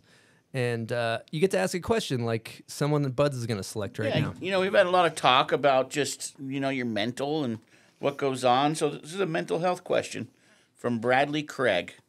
Your efforts supporting camps and wellness programs on top of your professional career are inspirational. Recently, rediscovering snowboarding is the best thing that's ever happened to my mental and emotional health. What are some ways that people like me can help foster the future of snowboarding and improve access for others to enjoy it? Oh, great question. And I'm happy to hear it's inspired you and made you feel more joy. Yesterday, firsthand, I saw like those young girls that don't get to shred a ton, just how much joy it brought. Like their vibe in the morning, pretty like inward and shy and kind of on their phones a lot, to after the session, you could just see their spirit. Like their eyes were so bright and they were so happy and running around. And you can see that it brings a lot of like good energy. One thing you can do is share that love with your friends and family. And if you want to connect with some foundations, I know my foundation is focused on helping engage young kids with sports. You can make a donation on my website, Jamie Anderson Snow, and learn more about some of the activations me and my team are doing. We're raising funds now to help send young girls to nationals. Woodward made a donation yesterday of $5,000, which is huge. I firsthand know how hard it was as a kid to like get to those amateur events, and it's a lot of pressure on the parents who work a lot. So we do some like silent auctions, and I can send out posters for donations as well. And that's one thing you can do, but there's so many foundations. I'm sure if you look some up, there's a lot of local ones you could support. And yeah, thank you for your support. That's really sweet. Good stuff. Okay, I want to talk about your X Games medals because we got 21, I believe. Is that right?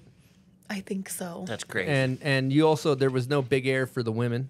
So you didn't have as many opportunities. You're tied with Sparky, Mark McMorris, but you're the most winningest slope style rider in the history of snowboarding.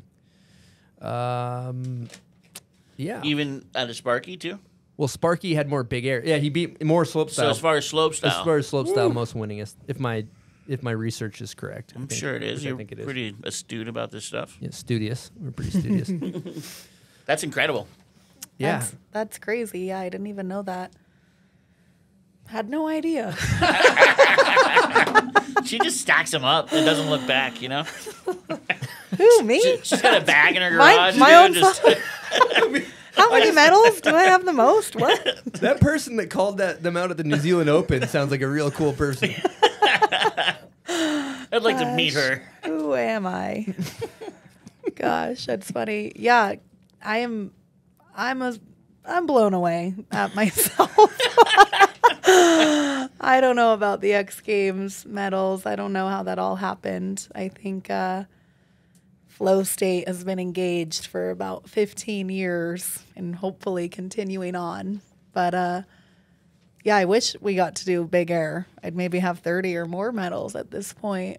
But I'm thankful it's now happening. You see such a crazy progression. I actually don't really love big air, but it is cool to have a perfect jump to try to perfect like your bigger tricks you're working on. I've always preferred slope style and having more like flow top to bottom and feeling like I'm actually snowboarding.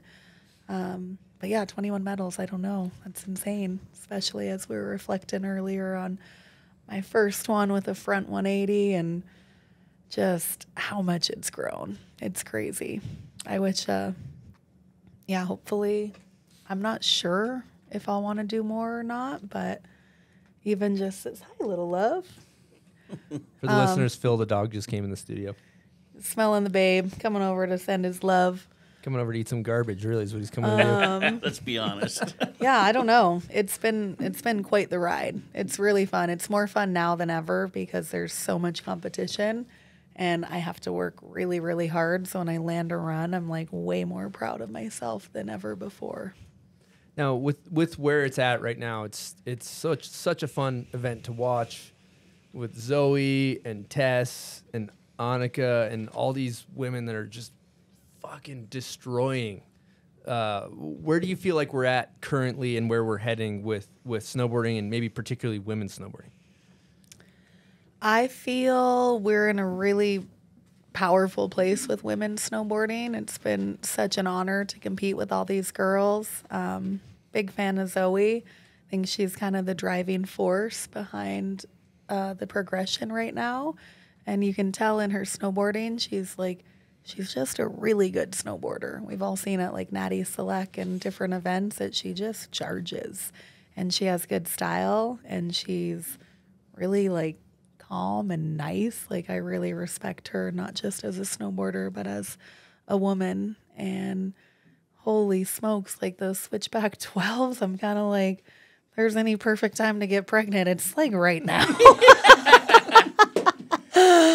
I'm really happy to be watching this year as an observer. I haven't really done that in many years. I've been so in the mix that I've barely ever taken a moment to step out and kind of look from a different angle. Some injuries over the years, but I've been like relatively healthy. But yeah, I think it's going in a really good direction.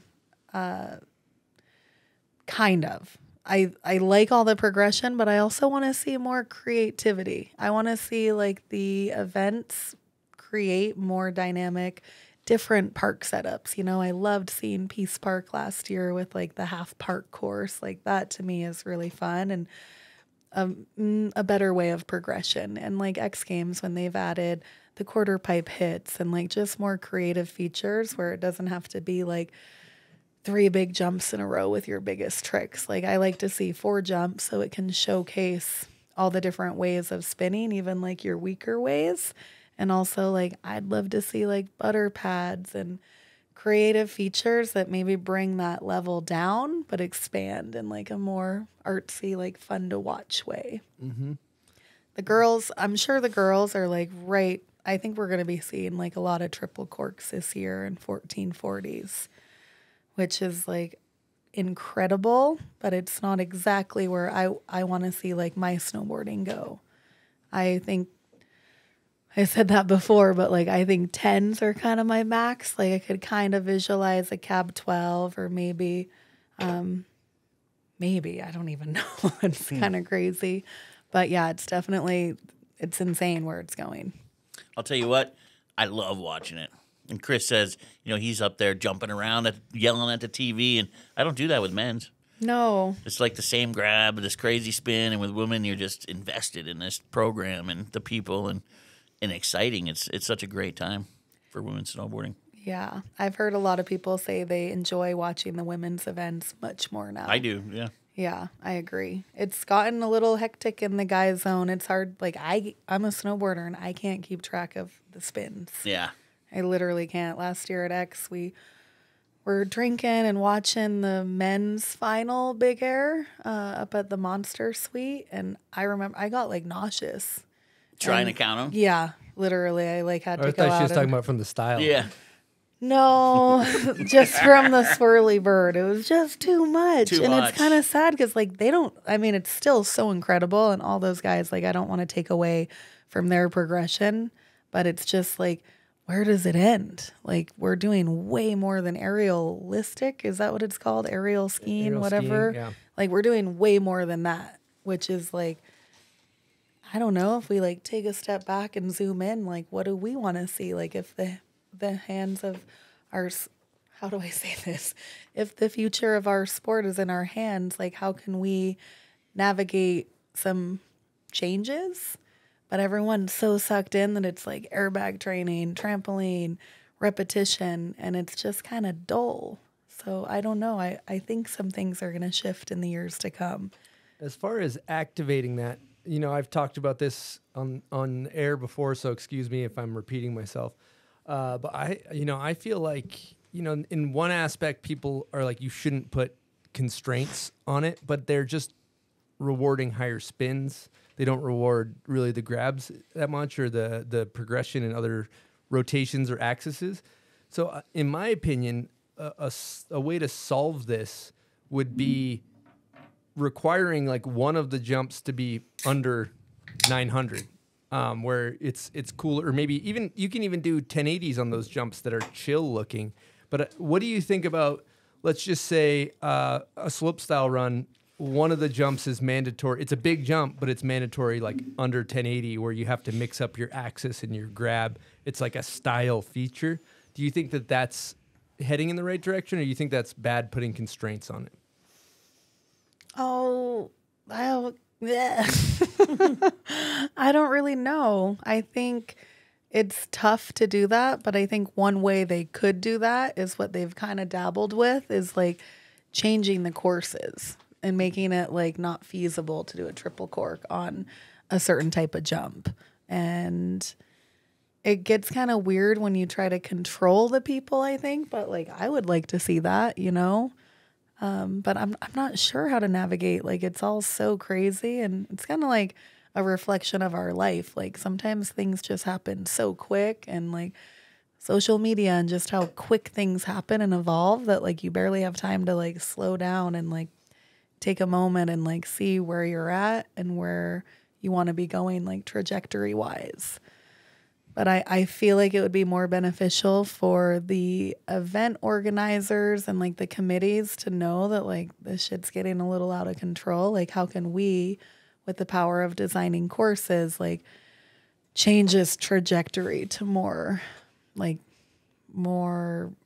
creative, more stylish, more fun to watch. And I think that would be something that would help the future of the sport. There are a couple of those Japanese and Chinese guys. They look good on doing some of those moves. Yeah, some of them actually tweak. So their arms are like perfect, and they're so insane. those guys are so good that it's like who knows where they're gonna go.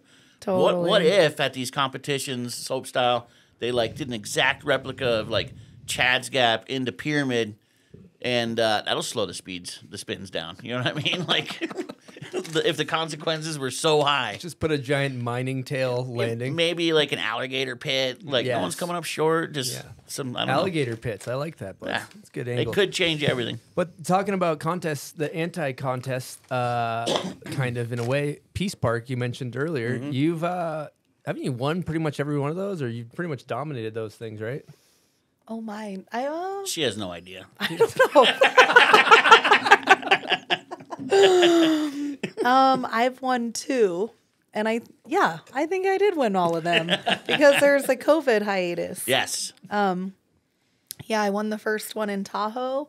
I think it was like 2019 at the Woodward over at Boreal, which was so fun. Shout out to Danny Davis, helping guide the direction in a fun way.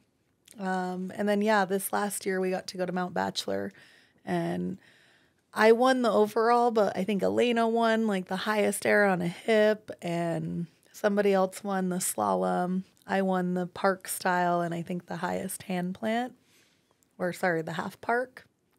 But yeah, those events are so fun. Like that's the things that for me, like, light my heart on fire and make me excited about snowboarding, especially after so many years of repetition. Like I want to help even create a women's event that's like creative and different and embodies that like creative progression, not just so mechanically done. For real, that event was awesome. Now it is awesome. Peace Park is sick. What about your experience doing natural selection as far as talking about a different event? All powder course. How was it competing in natural selection? Natural selection was such an honor. Holy smokes. I was really, really excited. I'm sad I've only gotten to do one and it didn't go so well for me. I think I was a little excited and kind of went a little bit too ham, but I love that event. I've been really excited to watch that the last couple seasons. I think that's a really sick direction for snowboarding to go. I can just like see how stoked everyone was. Like even all the like surfers coming out to Jackson Hole that first year, like people want to see that type of snowboarding, and there's really nothing like it. I mean, you have like the Big Mountain Tour, or what's it called? Something Freeride else. World Tour. Freeride World Tour. But that's so different than what like Natty Select brings. I would love to get a chance to go back there. Kind of want to redeem myself. I'd love to make it to Alaska. So hyped on Travis. What a freaking legend to help create that. So talking about, we haven't talked at all about your video parts because you've filmed in Alaska with Full Moon, and it sounds like your latest project that's probably out by the time this podcast is out. Where do you see the future of your snowboarding going? I would love to ride more Big Mountain for sure. I want to do more film projects, not just focused on snowboarding, but also focused on cultural zones around the world, like places I really want to go. I'd love to visit the Himalayas for the beautiful mountains and exploring, but also the culture and the spirituality there and the food.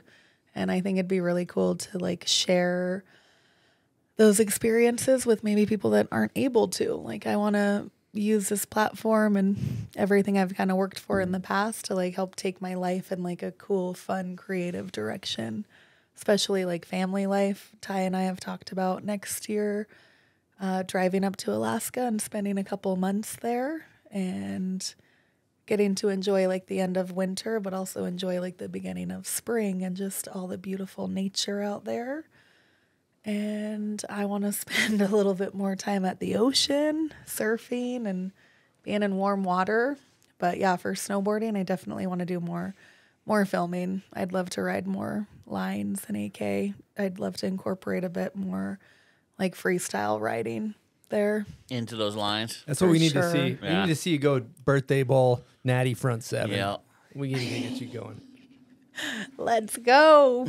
I would love that. Put down a slope style run in birthday bowl. Yeah, Go cab five a finger, spines. wingle a couple turns, launch a front seven, whack a toe side. That's what we need. That's what we need so to see. Fun.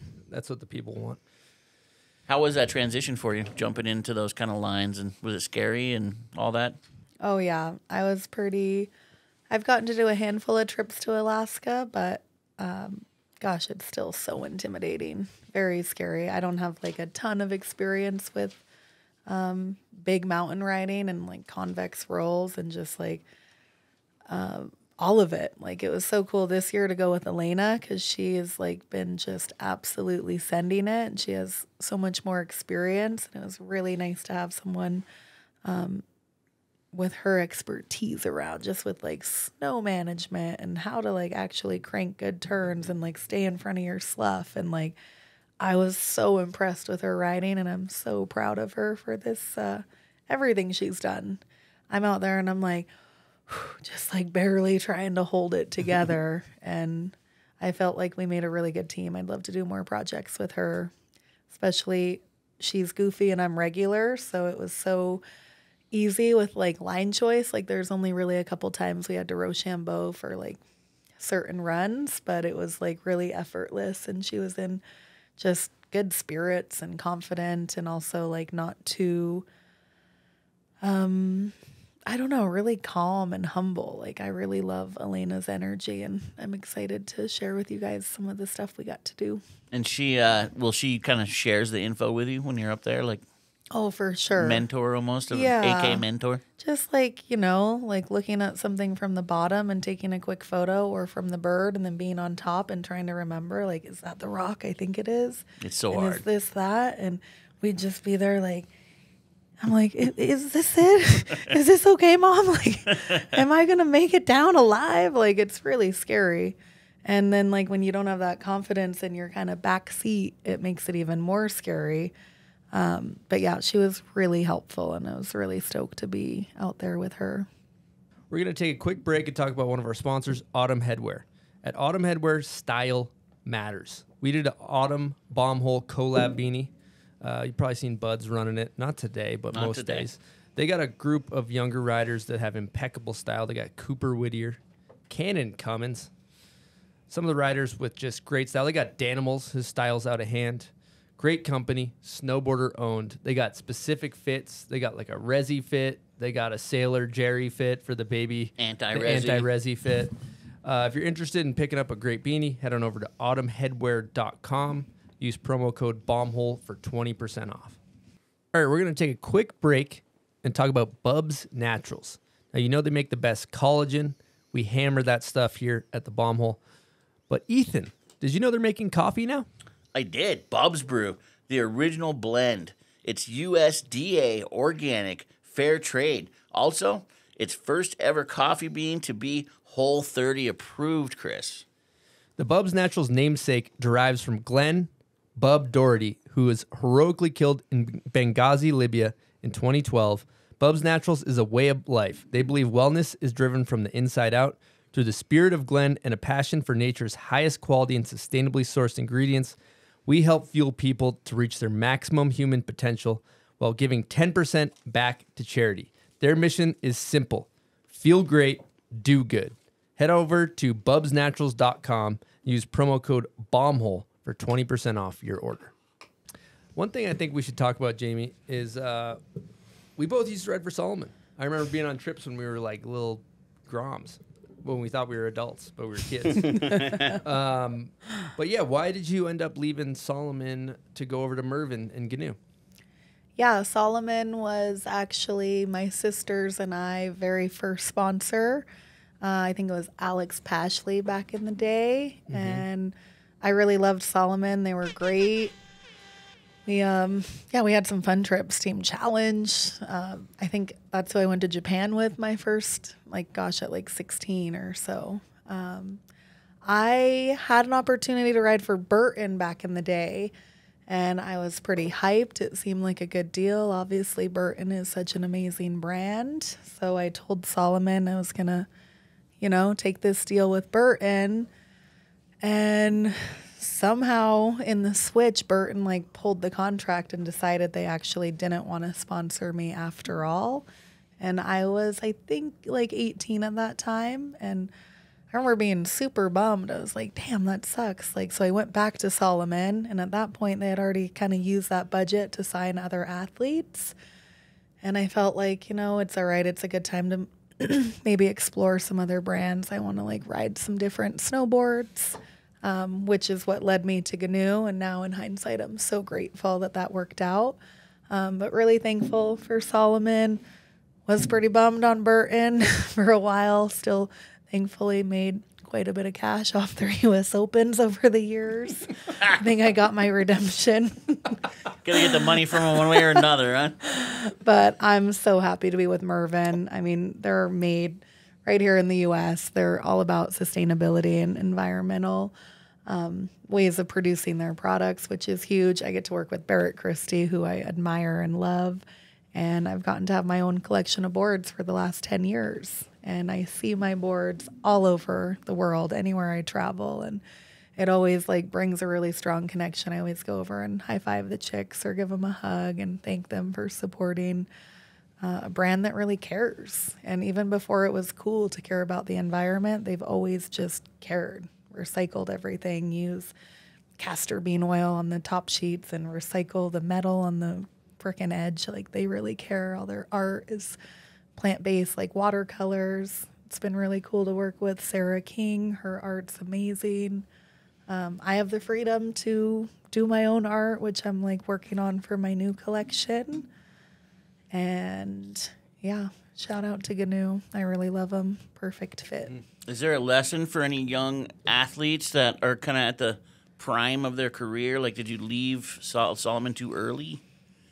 Yeah, I think there's definitely a lesson of maybe not taking a deal that seems better and maybe deciding like what feels better for your brand. I think that I kind of got inspired with like the shiny Burton offer, and like obviously they're one of the leading brands in our industry.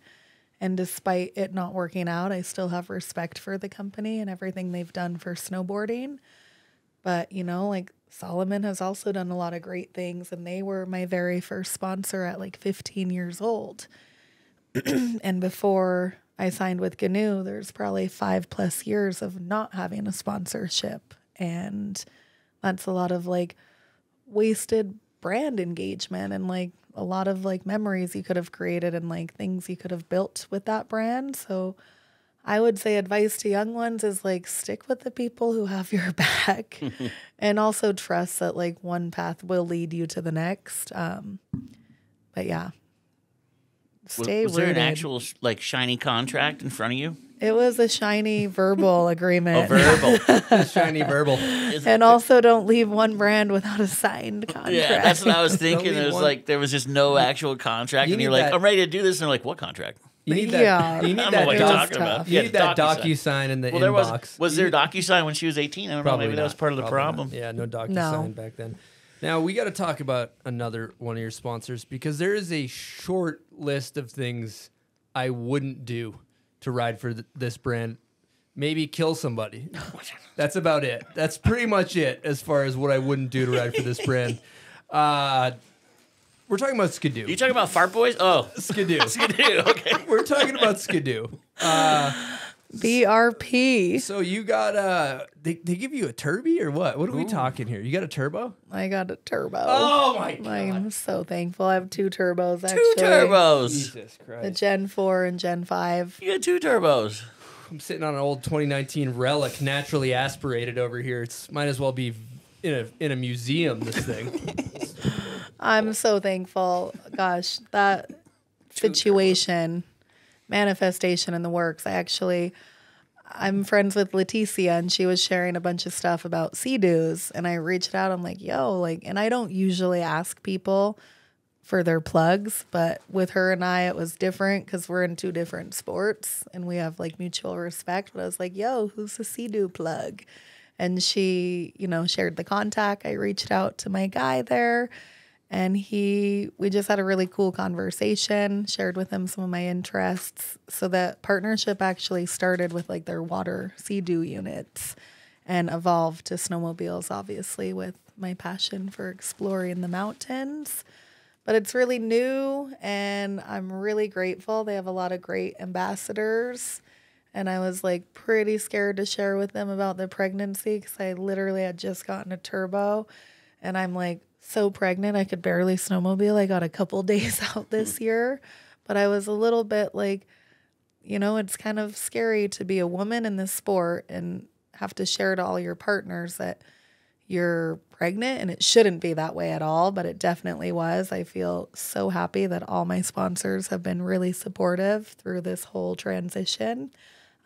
Especially Ski-Doo. They were like, and I don't know the team personally. It's just been a lot of like phone calls and emails, but I was scared to tell them and they were so supportive. They're like, this is music to our ears. Like we want more like family content. And, yeah, so that was like a blessing that they're super cool. We did like a shoot in Wiss earlier this season.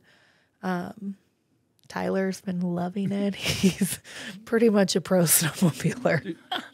I'll tell you this. I was there for his learning curve of like getting a snowmobile to like figuring it out. And it was, the arc was just like a hockey stick. Like he was so good at learning how to snowmobile because he has the moto fundamentals that kid's a natural born. He's born to ride a sled, and he's actually really mad at me that I don't have a turbo too. So sorry, Tyler. He's mad at you. And Tyler did submit a guest question, but obviously it was late, and I didn't have time to put it in. So I'm going to verbally ask you.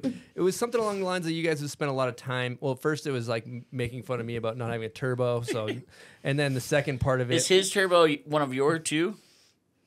See, he's got the inside, you know? He's got insider trading. Well, at first I had one turbo and he's like, well, babe, you like you kind of need two. So I went back to Ski-Doo and really gracefully asked Were you them. like, I need one for each foot here. I didn't One want for a each Polaris hand. on the Yeah. sled deck. I'm like, we can't. You can't- know, that's that's like like, false oh, marketing. You do smart. not Yeah. want a Polaris. Yeah, you don't want to be putting something else there. That's just like bringing the... And the- when we're lapping each other, we definitely needed two Ski-Doos. True, that makes a lot of sense. Yeah, you don't want a Polaris. That's actually a fact. It's a marketing plan. Yeah, for marketing. God forbid you get All an right. Arctic cat. That would be just devastating. But anyway, oh yeah, his question was something along the lines of what is your, you know, you guys have shared a lot of memories being at contests and riding POW, and what is your favorite memory of riding with Tyler? Oh, my favorite memory riding with T-Dog. Oh gosh, there's a lot. I would say my favorite one is the most recent one, which was like a little snowmobile day date in the Whistler backcountry with little baby. I had so much fun, and he's so sweet. He always makes me feel so safe out there. Like, I'm pretty good at snowmobiling, but it's obviously anyone that snowmobiles, especially in the Whistler backcountry, it's really scary, especially being like 6+ months pregnant. I was pretty like scared, and he just made me feel so safe, and we had so much fun. We rode some POW, we had a nice little lunch date, and then watched the sunset from the top, and it was my favorite. I love being out in the mountains with him, especially when it's just him and I, and we're not filming and we're not at a contest, and we can just like enjoy each other's company. It seems like sometimes those moments are far and few between, that we're not distracted with other friends or things going on, and I really loved it. He makes me laugh so much. It's really fun to have a best friend who constantly is making you giggle. That's beautiful. Now you've had, 20+ years of your life dedicated to snowboarding. Now you're going to bring this beautiful child into the world. How do you see your life evolving?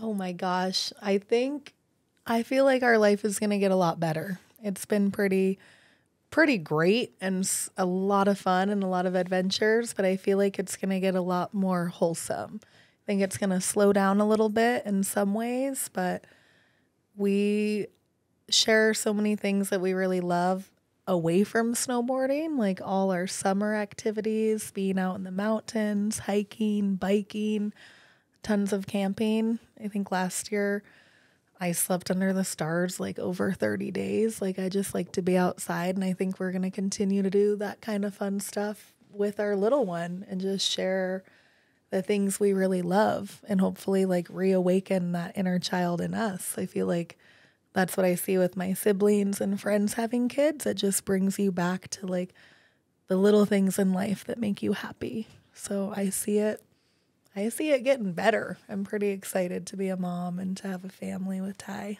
You telling me you're gonna need a third turbo for the kid? Do they make baby turbo? You're so funny. That's exactly what Ty said. He's like, we're gonna need to get a baby sled. He said that. Oh yeah, he got his first snowmobile when he was 3 years old. What? Yeah, he had an old Ski-Doo, like a tiny, like 50 maybe, Those or little like a baby 100. ones. Yeah. I don't know exactly, but he does love snowmobiling. I think he actually loves it more than snowboarding. 3 years old out there. In Ontario, he said he just loved Pinning it. it across the lake in Ontario. Yeah. Going 3. straight. No mountains. Yeah, good stuff. All right, Buds, I think it's time for the pub beer crapshoot. Oh, I can't wait. Welcome to the Pub Beer Crapshoot. What are you drinking there, Buds? I'm drinking a pub beer, and I'll tell you what is going down smooth. I don't know what's funny about that, because it is going down smooth. No, it's delicious, and it's cheap, and it's fun beer, and try it out. Do yourself a favor. Their motto is cheap, fun beer. Check out some pub beer. Great support of the show. You should support them. Now, how this works is you roll the dice, and we tell you what you gotta do.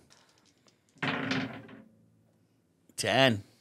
Oh, perfect one. This is perfect for Jamie. Perfect 10? Perfect 10. What's the biggest prize check you've ever won?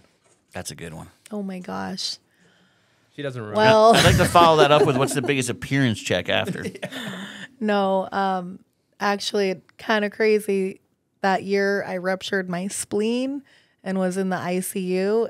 Was the year I won the biggest check. It was when there was a Burton Global Open series, and it was $100,000. And I think that's part of like what I had in the back of my head was that I was about to win a Volvo, $100,000, and then I ate shit and ended up in the hospital. But I still won the $100,000. So they brought me a check in the ICU in Vermont for 100 G's. Kind of unbelievable. At 17. That's crazy. It was quite the trip. At 17, no less. Respect. Now, did you have sponsors match? What are we talking? You get any bonuses there? That's a crazy match. Get into that. Gosh, that I don't remember. I don't think. You weren't even of age, huh? I think I like barely kind of had sponsors, but it was like, but I didn't have an agent, I don't think, at that time. So the deals I had were probably pretty like mediocre. Did they bring an oversized check into the hospital? It was an oversized check and an oversized card that Liam Griffin made, and he had everyone at the open sign. I remember having like, I was so emotional, and I was so thankful that, like, I don't know, snowboarding is such a great community, even though there can be times where it feels a little isolating and separated. I think when push comes to shove, it's such a sick community, and there's so many people that are just there for you, especially when times are tough. And that time was pretty like surreal because I was still young. I didn't know a lot of the people in the industry, and I was kind of like making my way up. But that was a really good moment in time, and also a moment where my mom and I had like a really beautiful time to bond, because growing up having so many siblings, I didn't really have a lot of like one-on-one time with my parents. So we all kind of like helped raise each other. And she always came to Vermont because that's where she was from and she loved it. But through that experience, we like got really, really close. And any like 17-year-old girl knows that at that point you kind of hate your parents. I just wanted to like do my thing and have freedom, but I had so much appreciation for her, and I think everything in my life at that time, because there's so much fear of like maybe not coming out on the other side. And yeah, we had some good quality time together during that recovery. It's special. That's cool. You know what I was thinking about, Buds? Tell me. Is have you ever seen Happy Gilmore? Seen it? When he's winning all the golf tournaments on his rise to the top, He's driving around his car and it's just filled with oversized checks. Yeah. That's how I feel like Jamie's career was. Her whole career He's just got oversized checks coming out of every... Trying to show up at the drive-thru at the bank, getting that thing through the little slot. I don't know how I'm going to do this. It's so funny because I had a huge stack of checks because they always used to give you those in events. And I'm like, I'm always giving stuff away or trying to clean out my garage, donating gear, etc. But I remember at one point I tried to get rid of all the checks. I was like, I don't need these. Like, fucking get them out of here. They're just collecting dust. And my dad, like, he saves everything. And I found that he has all my old checks, including like that 100 grand one.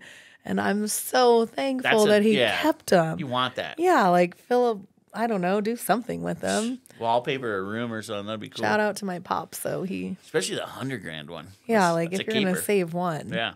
Well, I'll tell you what, Jamie, of all the awards that you've won, you're about to win another one. It's from the Bomb Hole. Handmade. As you can tell, we wrapped it.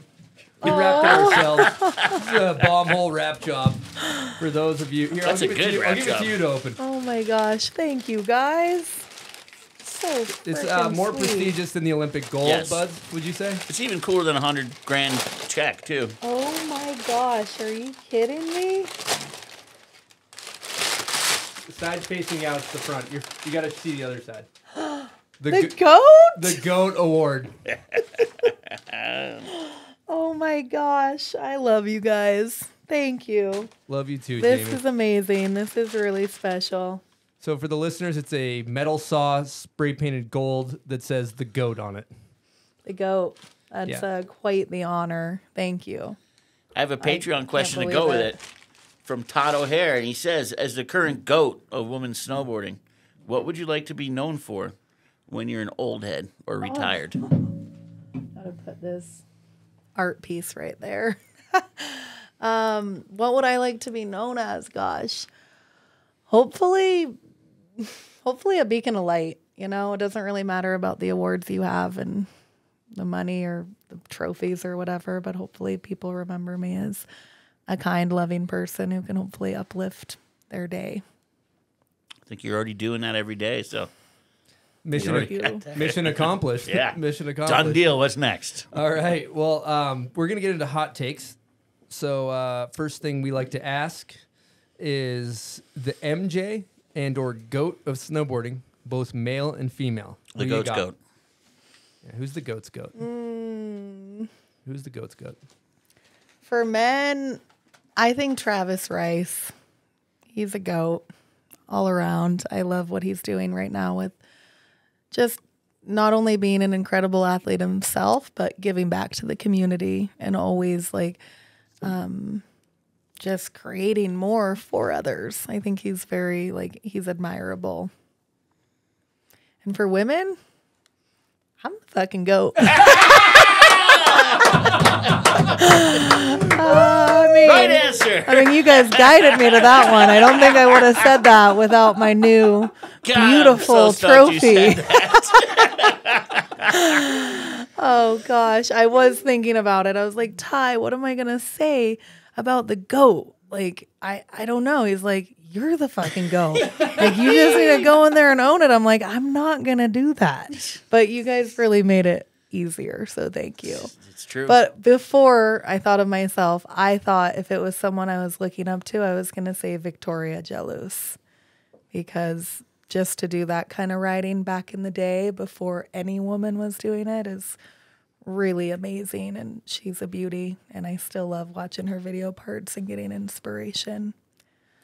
Great answer. But thank you. That's really an honor. When I first heard people call me a GOAT, I was like, what the fuck why is everyone saying GOAT?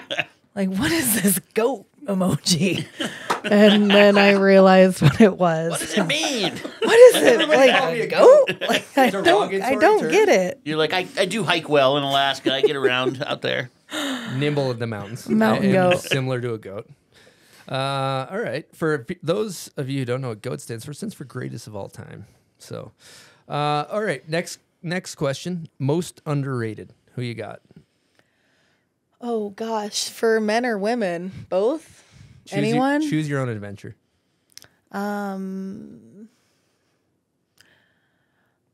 Underrated. Oh gosh, I'm bad at these questions. I would say in the women's field, and it's changing like right now, but Mia Brooks. I met her when she was just 13, and before she had any sponsors. We did a little segment together at Locks, and I went riding with her, and I was like, holy shit, this girl is really, really good. And I'm so thankful she's getting some light on her now because she's incredible and probably going to take over in the next couple of years. And for men, gosh, I would say a lot of Canadians are underrated.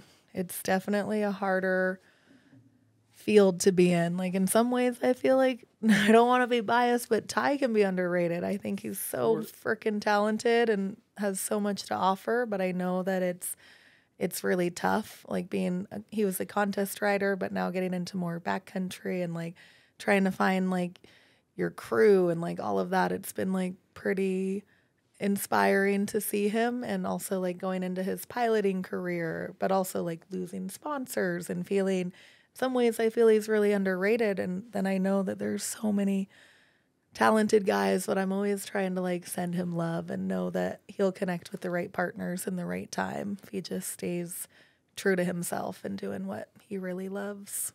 Fuck yeah, Tyler's so underrated. That's a great answer. Okay, steel, as in rails, or powder? Powder. Okay. Best style, who you got? Danny Davis. Okay. Favorite board graphic ever made?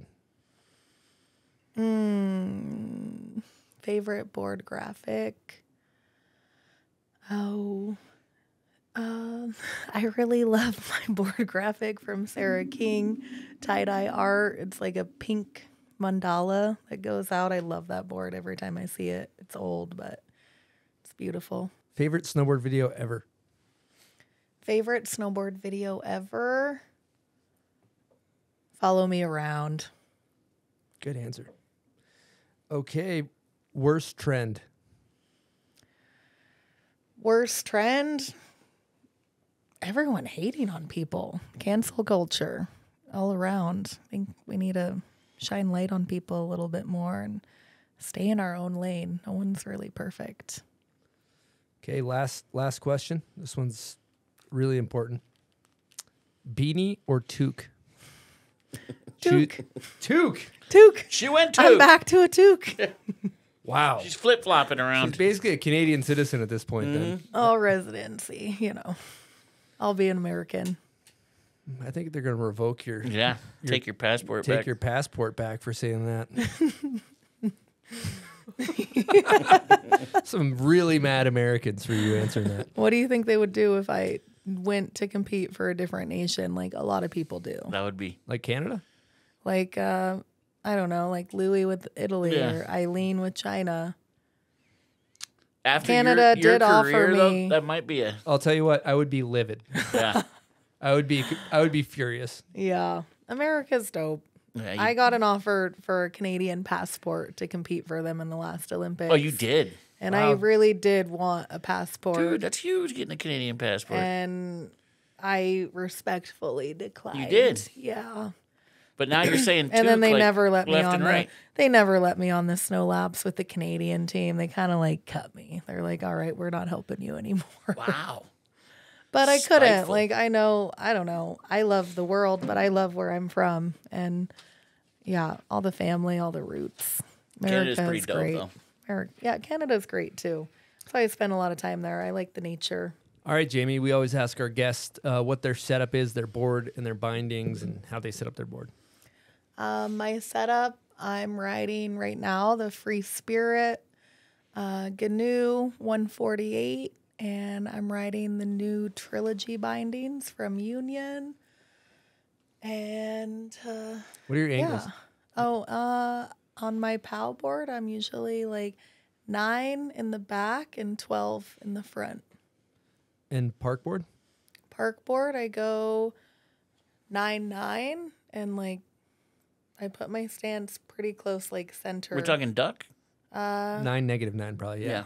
Oh yeah, Not pausing. 9 negative, 9 front, roughly. It changes. Yeah, depends on the moment. McDermott tuning those things. Ryan, can you help? What's my angles? how do I set up my board again? No. When he was waxing for Canada, he waxed you too. Yeah. Sick. Yeah. He's an OG. Gets you over those jumps. He actually, quick story on that. What did the air horn break this episode? Yeah, there's a lot. Sorry about my lack of air horns, as always. I gave him one already, I think. Oh, you did? Yeah. Right. He waxed my board when I was 13 at border cross. At you didn't even know him yet. Before I really knew him. My sister knew him, and she introed me. And he says he reminds me that I was so sweet at 13, and because I was so thankful he waxed my board, I brought him a salad from the athlete lounge. Like brought him lunch as a thank you. And pretty much we've been friends ever since. He's probably all hungry. No one probably hooks him up like that, you know? He's like, that's the sweetest thing he ever brought him a little offer. People like just salad. they forget the little things, you know? Mm-hmm. Yeah, so at the time we're recording this is pre-X Games. So I talked to him last night, and he was basically driving to his shop to wax all night. He stays up all night. Everybody's boards dialed. And it's just a thankless job. They just pick their boards up in the morning without even saying anything. He's like finally sleeping. They're thankful, I think. Oh, they are thankful. His boards are fast. Yeah. Fast as fuck. But he stays up there he stays up all night hammering those things. It's incredible. Yeah. Buds, you've ridden a McDermott tune. Dude, I fell getting off the lift because it was so fast. It was like stepping on a banana. This guy's boards. It makes a difference. Yeah, at first I was like blown away. I was just like, dude, this is crazy. No wonder why these guys are so good at jumping fast and going huge. No one used to like take care of their boards. And then all of a sudden, everyone realized the value in it. Yeah, you have to. If his boards are out there, like if you're not taking care of your board, you're going to be in trouble. Especially you got snow on the course. It's like a little bit of inch of duff where you can't quite get the speed. You need That's that. make or break. And he's studying the weather and knows what's going to happen with the temperatures. Yeah. He's got a meat thermometer in the snow. Yeah. He does. Turkey baster. He's ready to go. Turkey baster's out. Okay. We're going to talk next thing before we wrap this thing up. Do you want to throw any thank yous? Oh, got a lot of thank yous. I won't like go crazy with it, but I would say thank you to all my family and Tyler. Huge thank you to all my sponsors making this dream a reality and having my back all these years. Thank you to you guys for having this space and sharing everyone's stories. And I don't know. Thank you to Mama Nature for letting us all go play in the mountains. Tahoe looks insane right now. I'm so excited to go be in the snow. And yeah, thank you to all the fans out there who support and care about what we do. It wouldn't be possible without all that love. So thank you to everyone watching. Appreciate that. One last thing. We do have a print. It's probably sold out, but it's a shot by Mike Yoshida. It's an incredible photo of you in Japan. And if you want to support Mike Yoshida, head on over to MikeYoshida.com. He sells prints over there. He's got all kinds of bangers. A lot like Buds. Buds also has, what is it, eStonePhoto? Yeah. .com? e-stonephoto.com. Support these photographers. Sorry to derail. But we are going to get into one last question before we wrap it up. If you could go back in time and give advice to your 10-year-old self just getting into snowboarding, what would you tell yourself? Oh gosh. I would tell myself to just have fun and not worry about what everyone thinks. Wise words. Well, Jamie, thank you so much for coming and chatting with us, sharing your story, inspiring millions of snowboarders all around the world, and just doing what you do. So I just want to say thank you for coming on here. Thank you for having me, guys. Good to finally be in this legendary booth. We appreciate you. We appreciate all of our listeners, all of our Patreon members, all of our sponsors, our snowboarding community. So thank you guys so much. We got another episode coming at you next Wednesday. Over and out from the bomb hole.